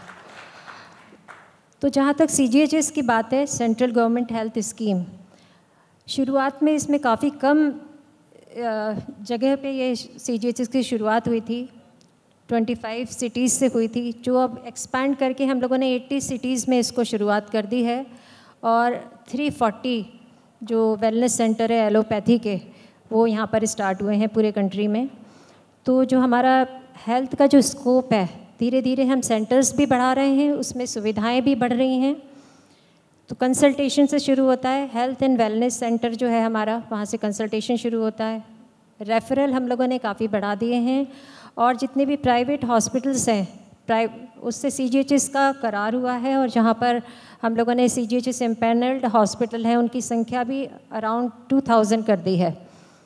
टाटा मेमोरियल, जहाँ तक कैंसर की बात है, तो टाटा मेमोरियल हॉस्पिटल जो है बॉम्बे का, उससे हमारे कैंसर ट्रीटमेंट के लिए हम लोगों ने एक मेमोरेंडम ऑफ अंडरस्टैंडिंग साइन की है, जो हमारे CGHS के बेनिफिशरीज़ हैं वहाँ जाके फ्री ऑफ कॉस्ट अपना ट्रीटमेंट करवा सकते हैं। फॉर पेंशनर कैशलेस होगा, और जितने भी सर्विंग एम्प्लॉयज़ हैं उनका डिपार्टमेंट उसको रीएम्बर्स करेगा। और जितने एम्स हैं उनसे भी CGHS ने अपना सारे ट्रीटमेंट के लिए और स्पेशली कैंसर ट्रीटमेंट के लिए memorandum of understanding recently sign किया है। तो एम्स में भी ट्रीटमेंट जो होगा फ्री ऑफ कॉस्ट होगा सबका। तो इस तरह CGHS अपनी सेवाओं का विस्तार कर रहा है। और हम लोगों ने IT में भी, जो नेशनल हेल्थ अथॉरिटी है, वहाँ से भी हमारे जो बिलिंग और ये सब होते हैं उसको फास्ट करने के लिए IT इंफ्रास्ट्रक्चर को भी उनके साथ करार किया हुआ है। CGHS में जो मेडिसिन्स है वो आप सब लोग जानते ही हैं कि फ्री ऑफ कॉस्ट मिलती है, और कैंसर की भी जितनी भी मेडिसिन्स है हमारे मेडिकल स्टोर्स से मिलती है या इंडेंट होके मिलती है। और हॉस्पिटल जितने भी एम्पैनल्ड हॉस्पिटल हैं वहाँ पर भी जो ट्रीटमेंट होता है वो पेंशनर्स के लिए तो कैशलेस है, और सर्विंग एम्प्लॉयज़ को उनका डिपार्टमेंट रीएम्बर्स करता है।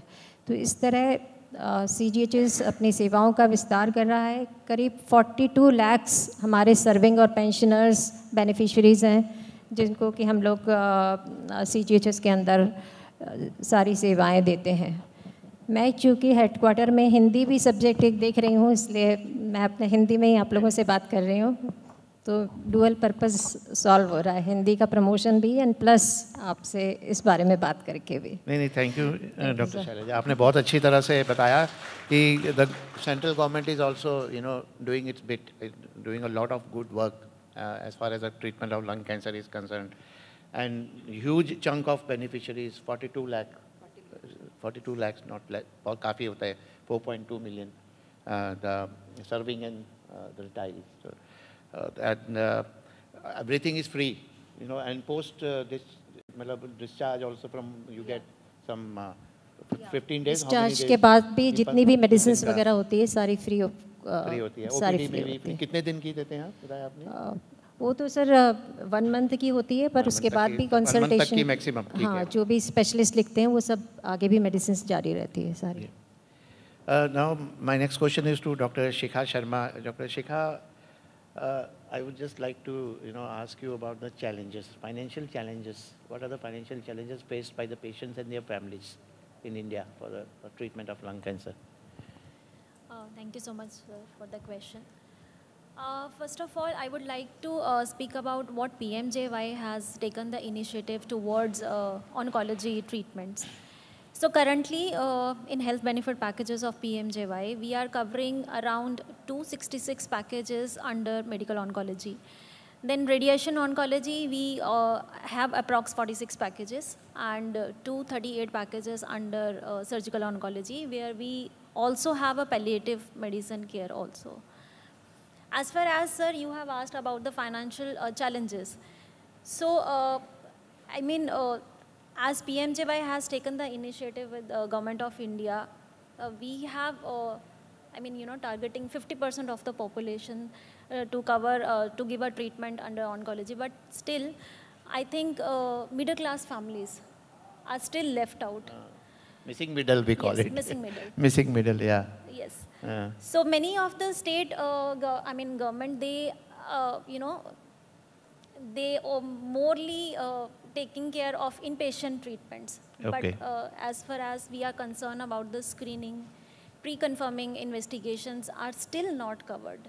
So I think screening is a very important to, provide a treatment towards the cancer treatment. So still, I think we should work on, screening and confirmation of the investigations. So I think these are the things. Yeah, which so is it's like, not comprehensive actually. Yes. If you see, it's only the treatment. So when we part. talk about comprehensive, it should be like OPD consultations, absolutely, screening and pre-confirming investigation. That are still, I think it's evolving. Maybe in future we hope that. Probably, sir. I mean, yes. So, So, anyway, yeah. thank you, Dr. Shikha. And my next question would be to Dr. Amitabh Gupta. Dr. Amitabh Gupta basically is a radiologist, but he has diversified into this insurance business. And I would just like to ask you a very pertinent question, which is related to your specialty, of course, health insurance. So can you explain the overall scenario of the health insurance coverage in India? I mean, with reference to today's topic.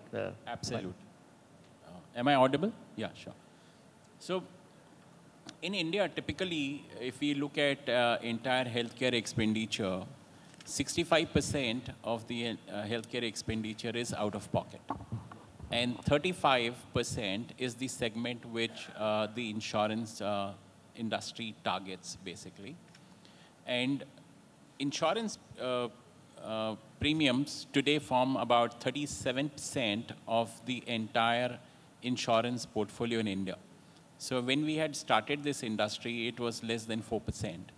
And in these 20 years, look at where it has gone. And I'm sure it will easily cross 50%, which means health insurance is basically or would be a driver for the entire insurance sector, in the years to come.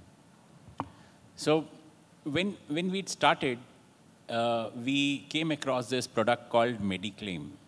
Now, Mediclaim is a very restricted product, and it addresses only sickness part of it. It's not a holistic, coverage. It says only if you are admitted for minimum 24 hours. Now there have been some amendments to it, of course. But it says we will not cover you otherwise for anything else. So today, some of the insurance companies are, of course, trying to come out with newer insurance products. But the traditional mindset still remains that it will, or it still is currently, is a hospitalization-based product. It doesn't really address the other aspects of healthcare as of now. If I have to look at product segmentation, and if I have to talk about lung cancer in particular, see, we have retail products, which is basically for the individuals. And there is a restriction of pre-existing disease coverages. So if somebody has a lung cancer and somebody wants to go in for an insurance product, of course, they'll not be able to even get themselves covered under health insurance, be it any product. Then the second category of product is the group products. So various corporates have very different tailor-made kind of insurances where they are able to cover pre-existing diseases for themselves, for their families, and sometimes even for their parents. Now, that is where the coverage under a group scheme, I think, is one of the best if I have to relate it to only insurance. But in retail product, if somebody already has it, it will never get covered. And then we have these mass schemes, of course, Dr. Shikha is here, where it gets covered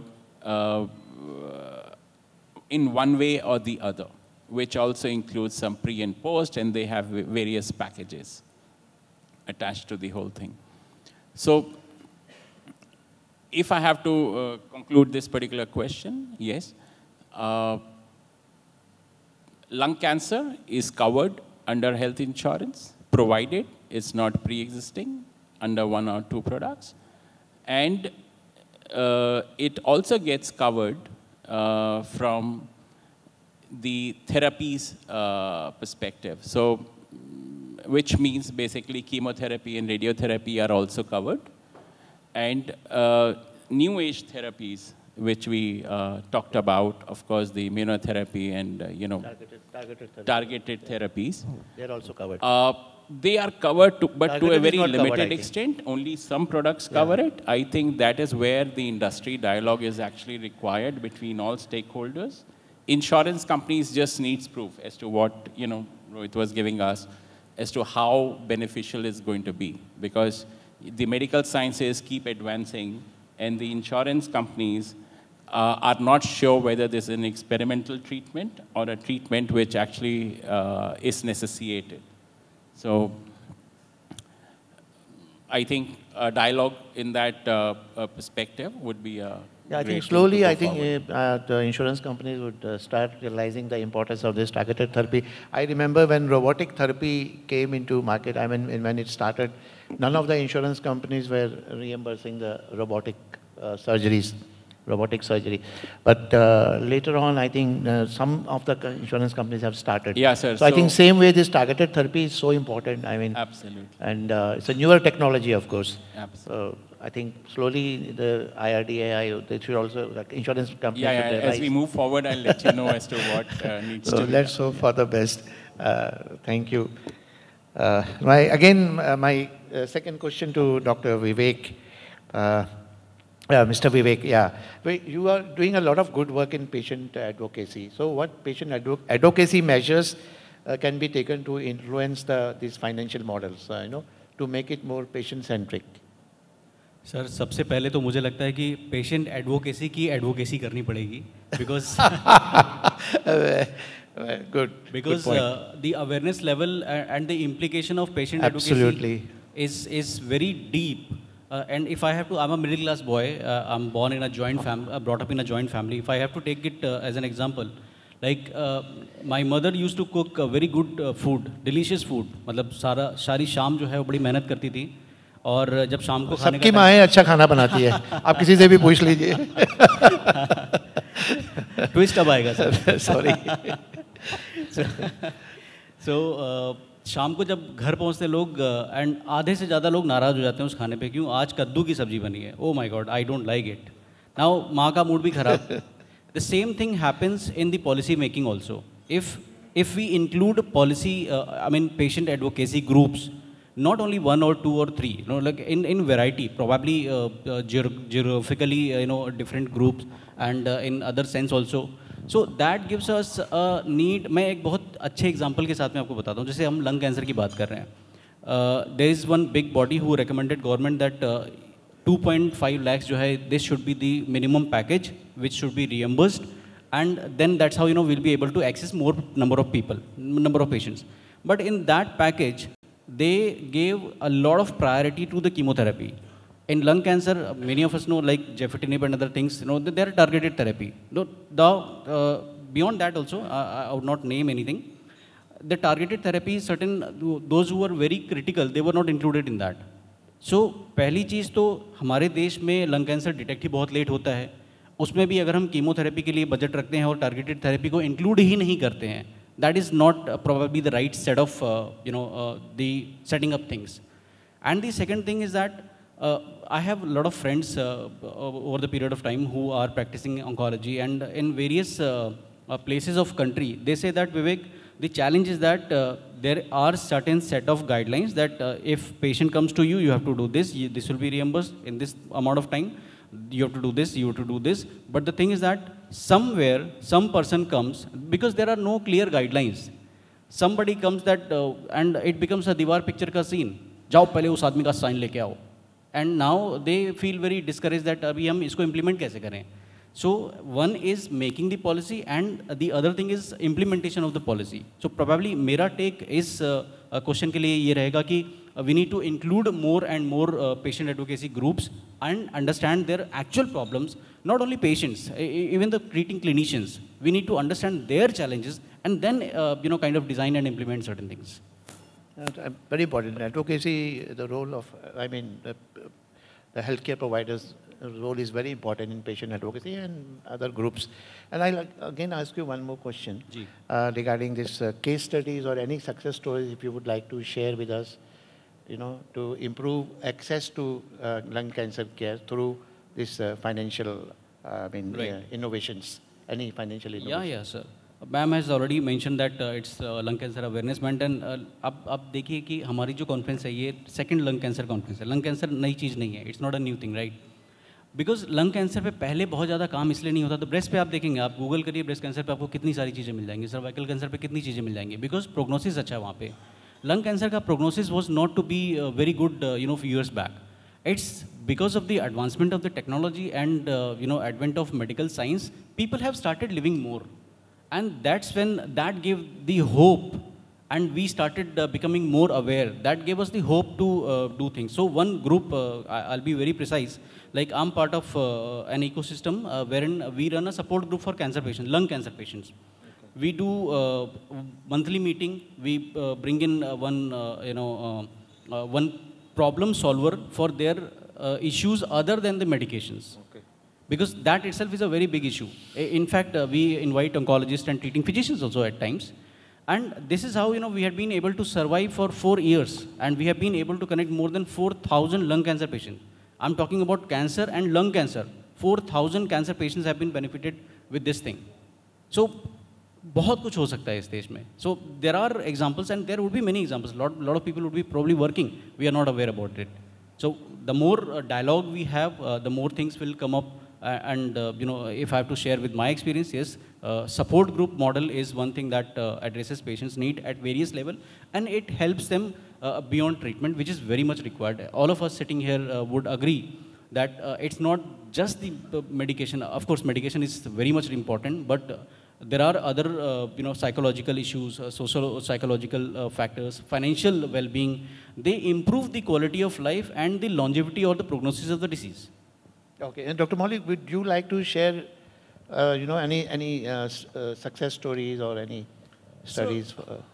When you talk about patient advocacy group, I have got pros and cons, right? Okay. Patient advocacy group, very, very important in terms of policy formulation. I'll give an example, 2006 in the developed world. Breast cancer therapy, at that time, the cost per Qualis reimbursed was around 40,000 pounds per Qualis. So you know the country now. That was the reimbursement benchmark by NICE International. The breast cancer drug at that time, after health technology assessment, was around 85,000 pounds per Qualis. Obviously, a health system is going to be pressured under budget constraint to reimburse that pounds per Qualis. 10 Downing Street was kind of cordoned by advocacy group. There was no movement in and out of 10 Downing Street. Eventually, at that time, Prime Minister made sure that 85,000 pounds per Qualis get reimbursed. That's the power of patient advocacy group. But having said that now, so let's say when you have got huge budget constraint and we have got not enough money, and you need to prioritize A versus B, right? So, which is 85,000 pounds per Qualis versus 40,000 pounds per Quali.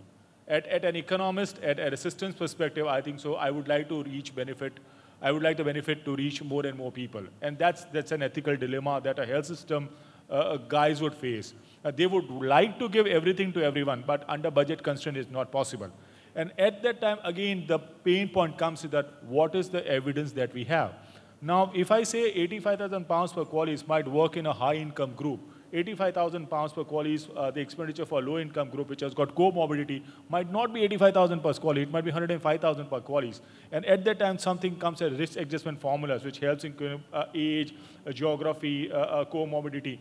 And I think so at India level, and I think so we are discussing, so we need, when NHA is kind of looking at benefit package designing, we need to evolve this risk adjustment formulas. Patient advocacy group becomes very, very important in terms of when we talk about support structures and kind of palliative care, post-treatment comes very, very important. But again, double-edged sword. Yeah. 85,000 pounds per Qualis, what was, I know that year, lot of other treatment were stopped because the budget was approved. The budget gets approved in kind of March. And in midterm, you kind of enter something with 85,000 pounds, it's going to suck away money from somewhere else. So I think so good evidence is required. Advocacy group at times needs to be a bit more kind of, a bit more pragmatic, that even if government wants to kind of make everything affordable and accessible, it's not possible. And at that time, it's a kind of chicken and egg. And it's a very difficult situation what a policymakers and a program managers kind of have to deal with. And it's what I say at first level. It's a complex situation. With this complexity, it's not difficult to, it's not easy to kind of manage difficulty. Great, great. Thank you. I think, please, Dr. Shikha, if you would like to add something. As Maulik sir has suggested that due to budgetary constraints, we only include the packages which are cost effectiveness. So evidence and efficiency is very, very less. Even the HTA, when we see the cost effectiveness, the data is very, very less. So it is very difficult for us to prioritize the packages like. Okay. So. And sir, if I may add, and henceforth, the provider network, the pharmaceutical industry, and patient advocacy group need to come together to provide this evidence. Absolutely. If a company alone comes, it's not acceptable because it's perceived as profit orienting.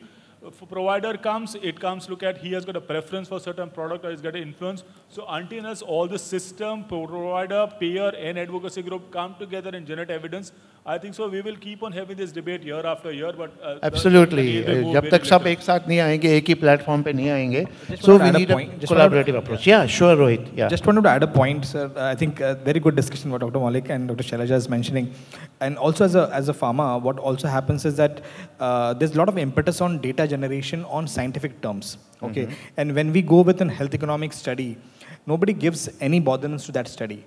What happens is that health becomes a state subject when the state wants. Health becomes a central subject when the center wants. So pharma is in a flux, or even providers are in the flux that where do we actually go? Which doors should we knock? Right? I think we had pretty good success at some of the state levels, but I think there has to become unified language of conversation like the NIH, where technically when we go with an evidence of showcasing efficacy and effectiveness together, there can be some merit kind of to viewed in that angle.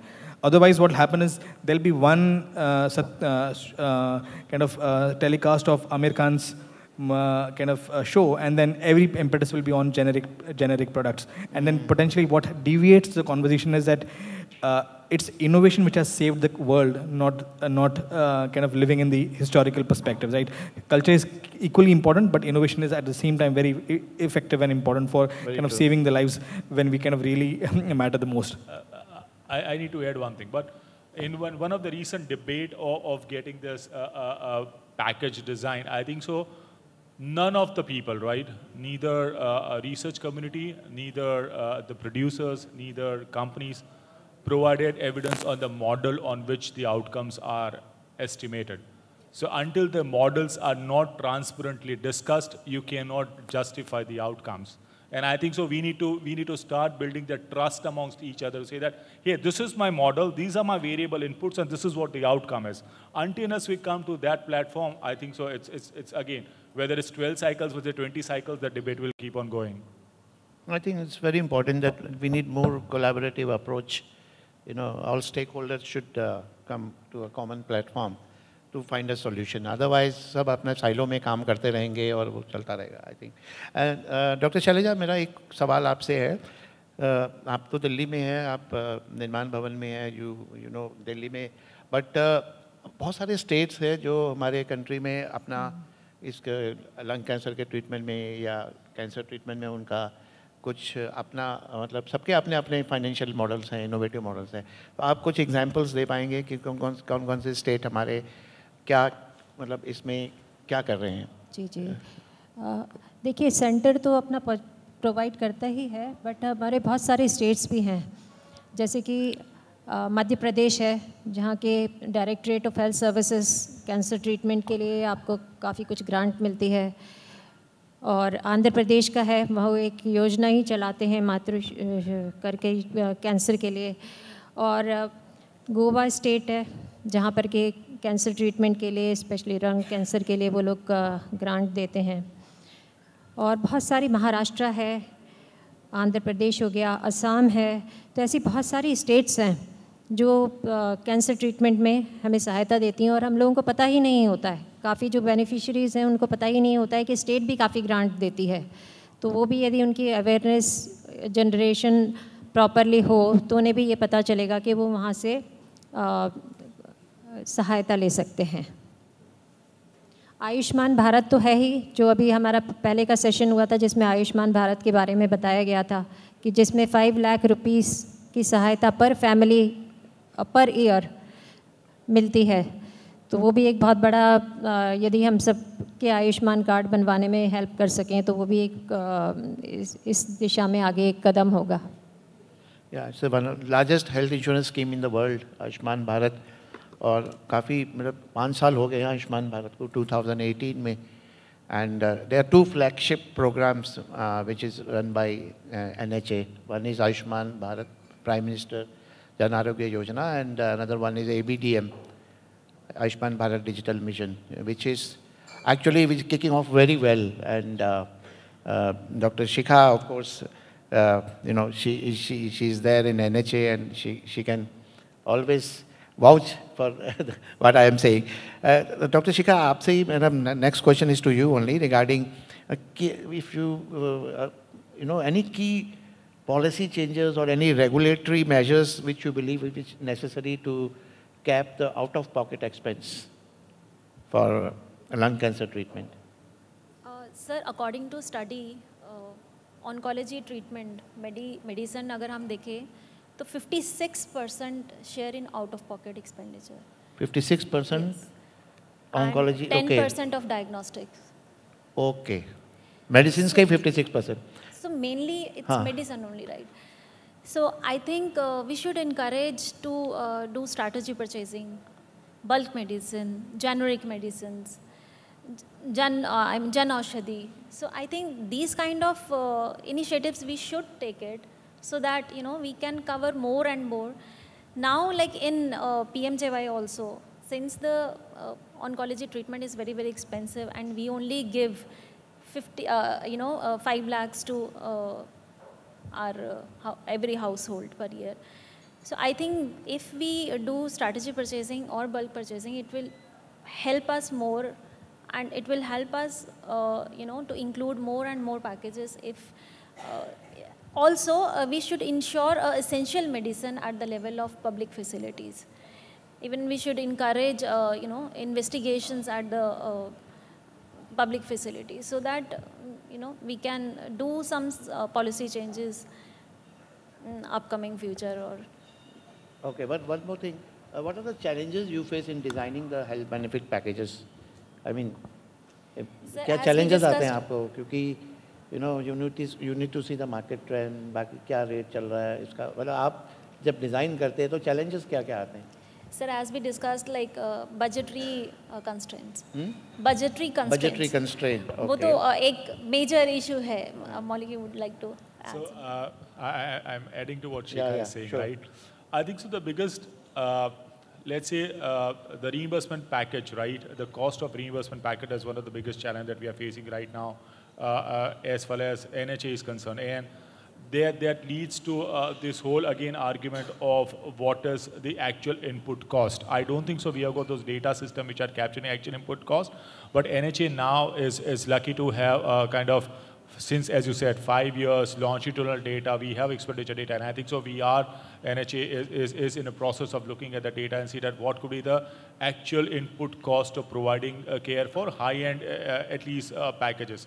And that's something that we are moving into direction to see that, you know, what could be the best way of, because that is very important precursor for getting more private sector providers onto network. At the moment, the pace at which private sector networks are on board, we need to catch up on that pace of getting more private sector on board. But the biggest kind of challenge of private sector getting on board is the reimbursement package, the quantum of reimbursement package. And I think so, if I'm incorrect, not incorrect, then NHA is focusing on getting this cost and benefit valuation appropriate so that we can get more private sector on board of PMJ. And aligned with ABDM, which is kind of linking all this so there is a continuum of care pathway, right from health and wellness center to secondary care to tertiary care, so that the patient navigating across system is easy, and which is one of the slide which Rohit also mentioned, indirect cost was सबसे economic, so that indirect cost estimates can go down, decreasing in out-of-pocket expenditure.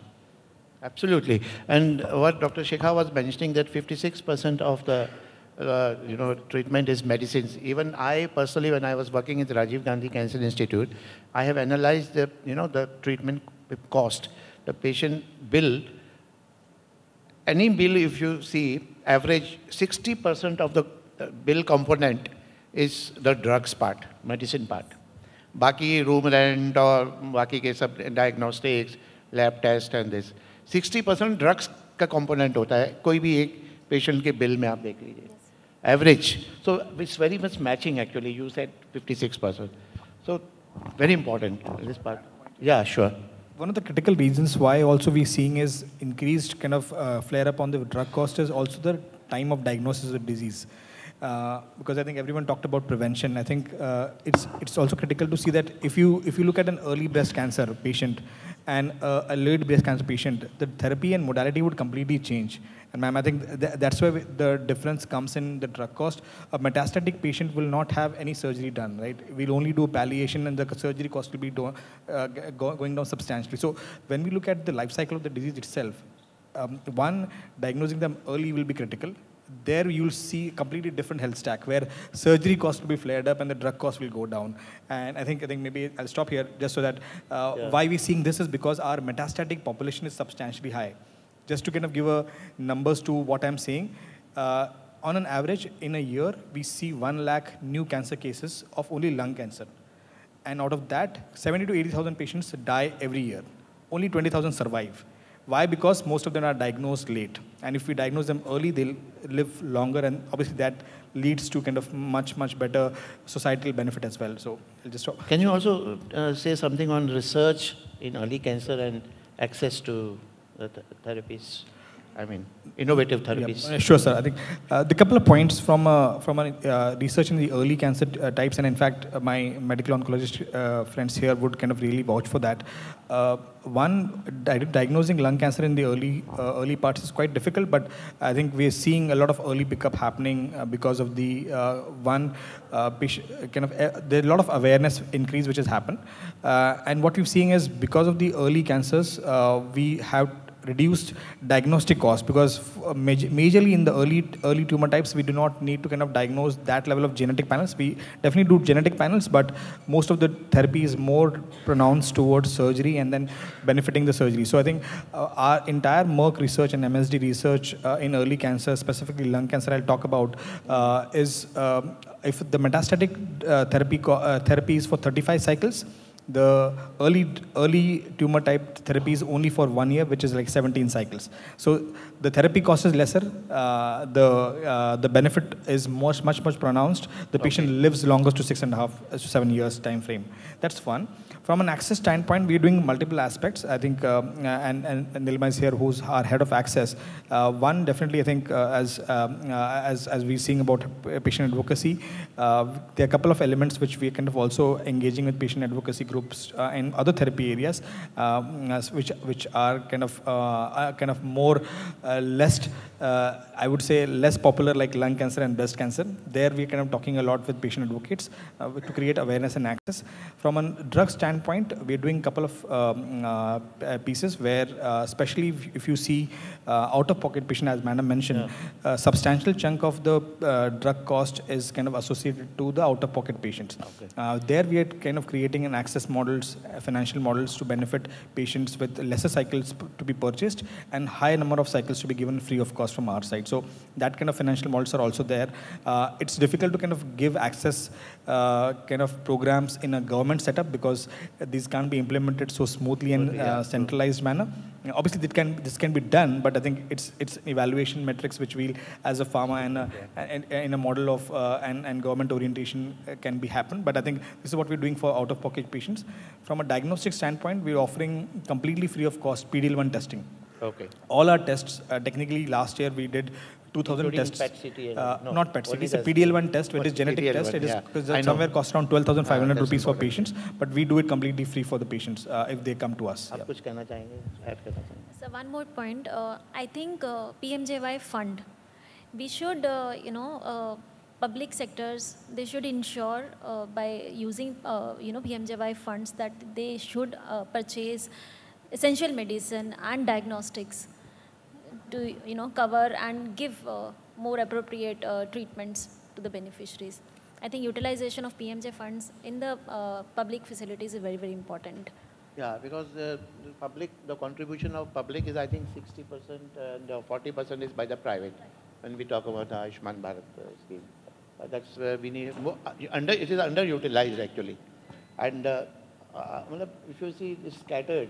Some states they are overutilized, some states underutilized, some states you find optimal utilization. My last question, I think we'll wind up the session after this because Ritika has already given me this chit. And so, Dr. Amitabh, last question. So, insurance companies' role, to cap out-of-pocket expense, आप क्या कर सकते हैं? So unlike, then we'll wind up. Yeah. I don't know if it's working. So unlike in various geographies across the world, where they have comprehensive care products, and by comprehensive I mean they cover OPD and IPD both. In India, we cover only the IPD portion of it, and the reason for that is very simple, that the insurers do not have sufficient data, and they don't know how to price their products. So within the industry, if we have this kind of data, so if anything can be priced, that can be insured. So that's the simple philosophy. But we don't know as to how much the outgo could be. So that's simple, within the industry and within all stakeholders, if there is a price point attached to it, which is approximately, the insurance companies can come out with some kind of coverages. However, as of today, lung cancer is covered within the IPD on some daycare basis. Then OPD is not covered, of course, the chemotherapy and the radiotherapy. Another challenge, which I will conclude in India, is that the moment you come out with OPD products, everyone is going to come out and utilize their OPD sum insured, be it whatever. So insurers are, as of today, afraid to, put this OPD component within their insurance products. But the only solace here is that life insurance companies have certain products which cover cancer care. So they cover it for medical, they give a lump sum benefit. So if somebody is covered for 5 lakhs, 10 lakhs, 20 lakhs, though they give that, and the rest of the coverage can happen through the IPD route, which is the general insurance. Thank you. So more need to be done by the insurance company. I think it has been a wonderful session and a very insightful session, sharing their thoughts. Each panelist has done his or her job very well. आप कुछ कहना चाहेंगे आखिरी में? The last word by Dr. Shailaja. तो आप लोगों के लिए आज का मैसेज यही है कि यदि prevention is better than cure, तो यदि आपको कफ रहता है लंबे समय तक, या वेट लॉस हो रहा हो, शॉर्टनेस ऑफ ब्रेथ हो, या चेस्ट पेन हो, तो ज़रूर अपना चेकअप कराएं. और लो डोज जो सीटी स्कैन होता है, उससे पता चल जाएगा कि स्क्रीनिंग में आपको मदद मिलेगी. रिस्क फैक्टर्स अवॉइड कीजिए, स्मोकिंग, टॉक्सिन्स, एयर पॉल्यूशंस, ये सबको अवॉइड करिए. और very rightly said about the preventive part. Even when I was with Rajiv Gandhi, I did a study. The patients visiting OPD, 70% of the patients visiting OPD, new patients I am talking, every day we used to have 100 plus patients in OPD, out of which about 10 to 15 new patients every day visiting OPD. The result of my study was 70% of the patients, they are reporting to the hospital at late stage, when, in an advanced stage of cancer, 70%. So prevention is so important. We are not aware. There's lack of awareness. आपको symptoms या तो कुछ cancer ऐसे है जो इतना manifest नहीं कर रहे, symptoms इतने नहीं है, कुछ हमें awareness नहीं है, हमें पता नहीं है. अगर मेरे को छोटा सा breast में lump है, मैं उसको ignore कर रही हूँ, not bothered. I'm not aware कि self breast examination भी करके हमें देखना होता है. For any cancer I'm talking, I'm just giving you an example of breast cancer, which is very common among female. 1 out of every 8 female, So this is, alarming situation. So I think we need to create more awareness, the role of advocacy group, and all stakeholders, government, the private, the insurance companies, all should come together in one platform and, try to find out this innovative solution, financial solution I'm talking of. So this is the message from my side. And thank you, ASSOCHAM, once again, for the opportunity. Thank you, all the panelists. Thank you so much. And thank you, audience. Thank you for being a lovely audience. Thank you so much. Thank you, sir. We'll not be taking any questions for this session as we are running out of time. So I would request all of you to please join us for a group photo, for a group picture. Thank you so much to all the dignitaries for joining us and everybody present in the room. Thank you so much for being here. I would request everyone to please join us for the lunch now. The lunch is served outside.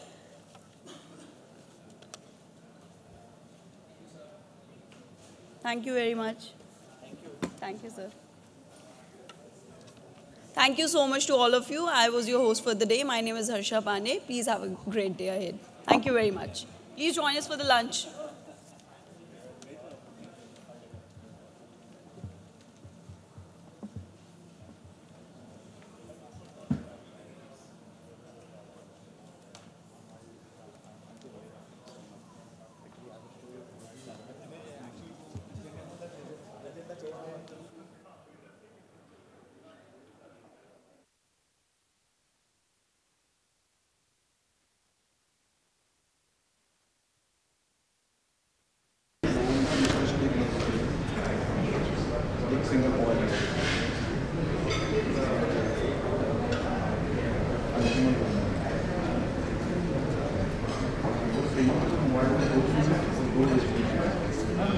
Thank you.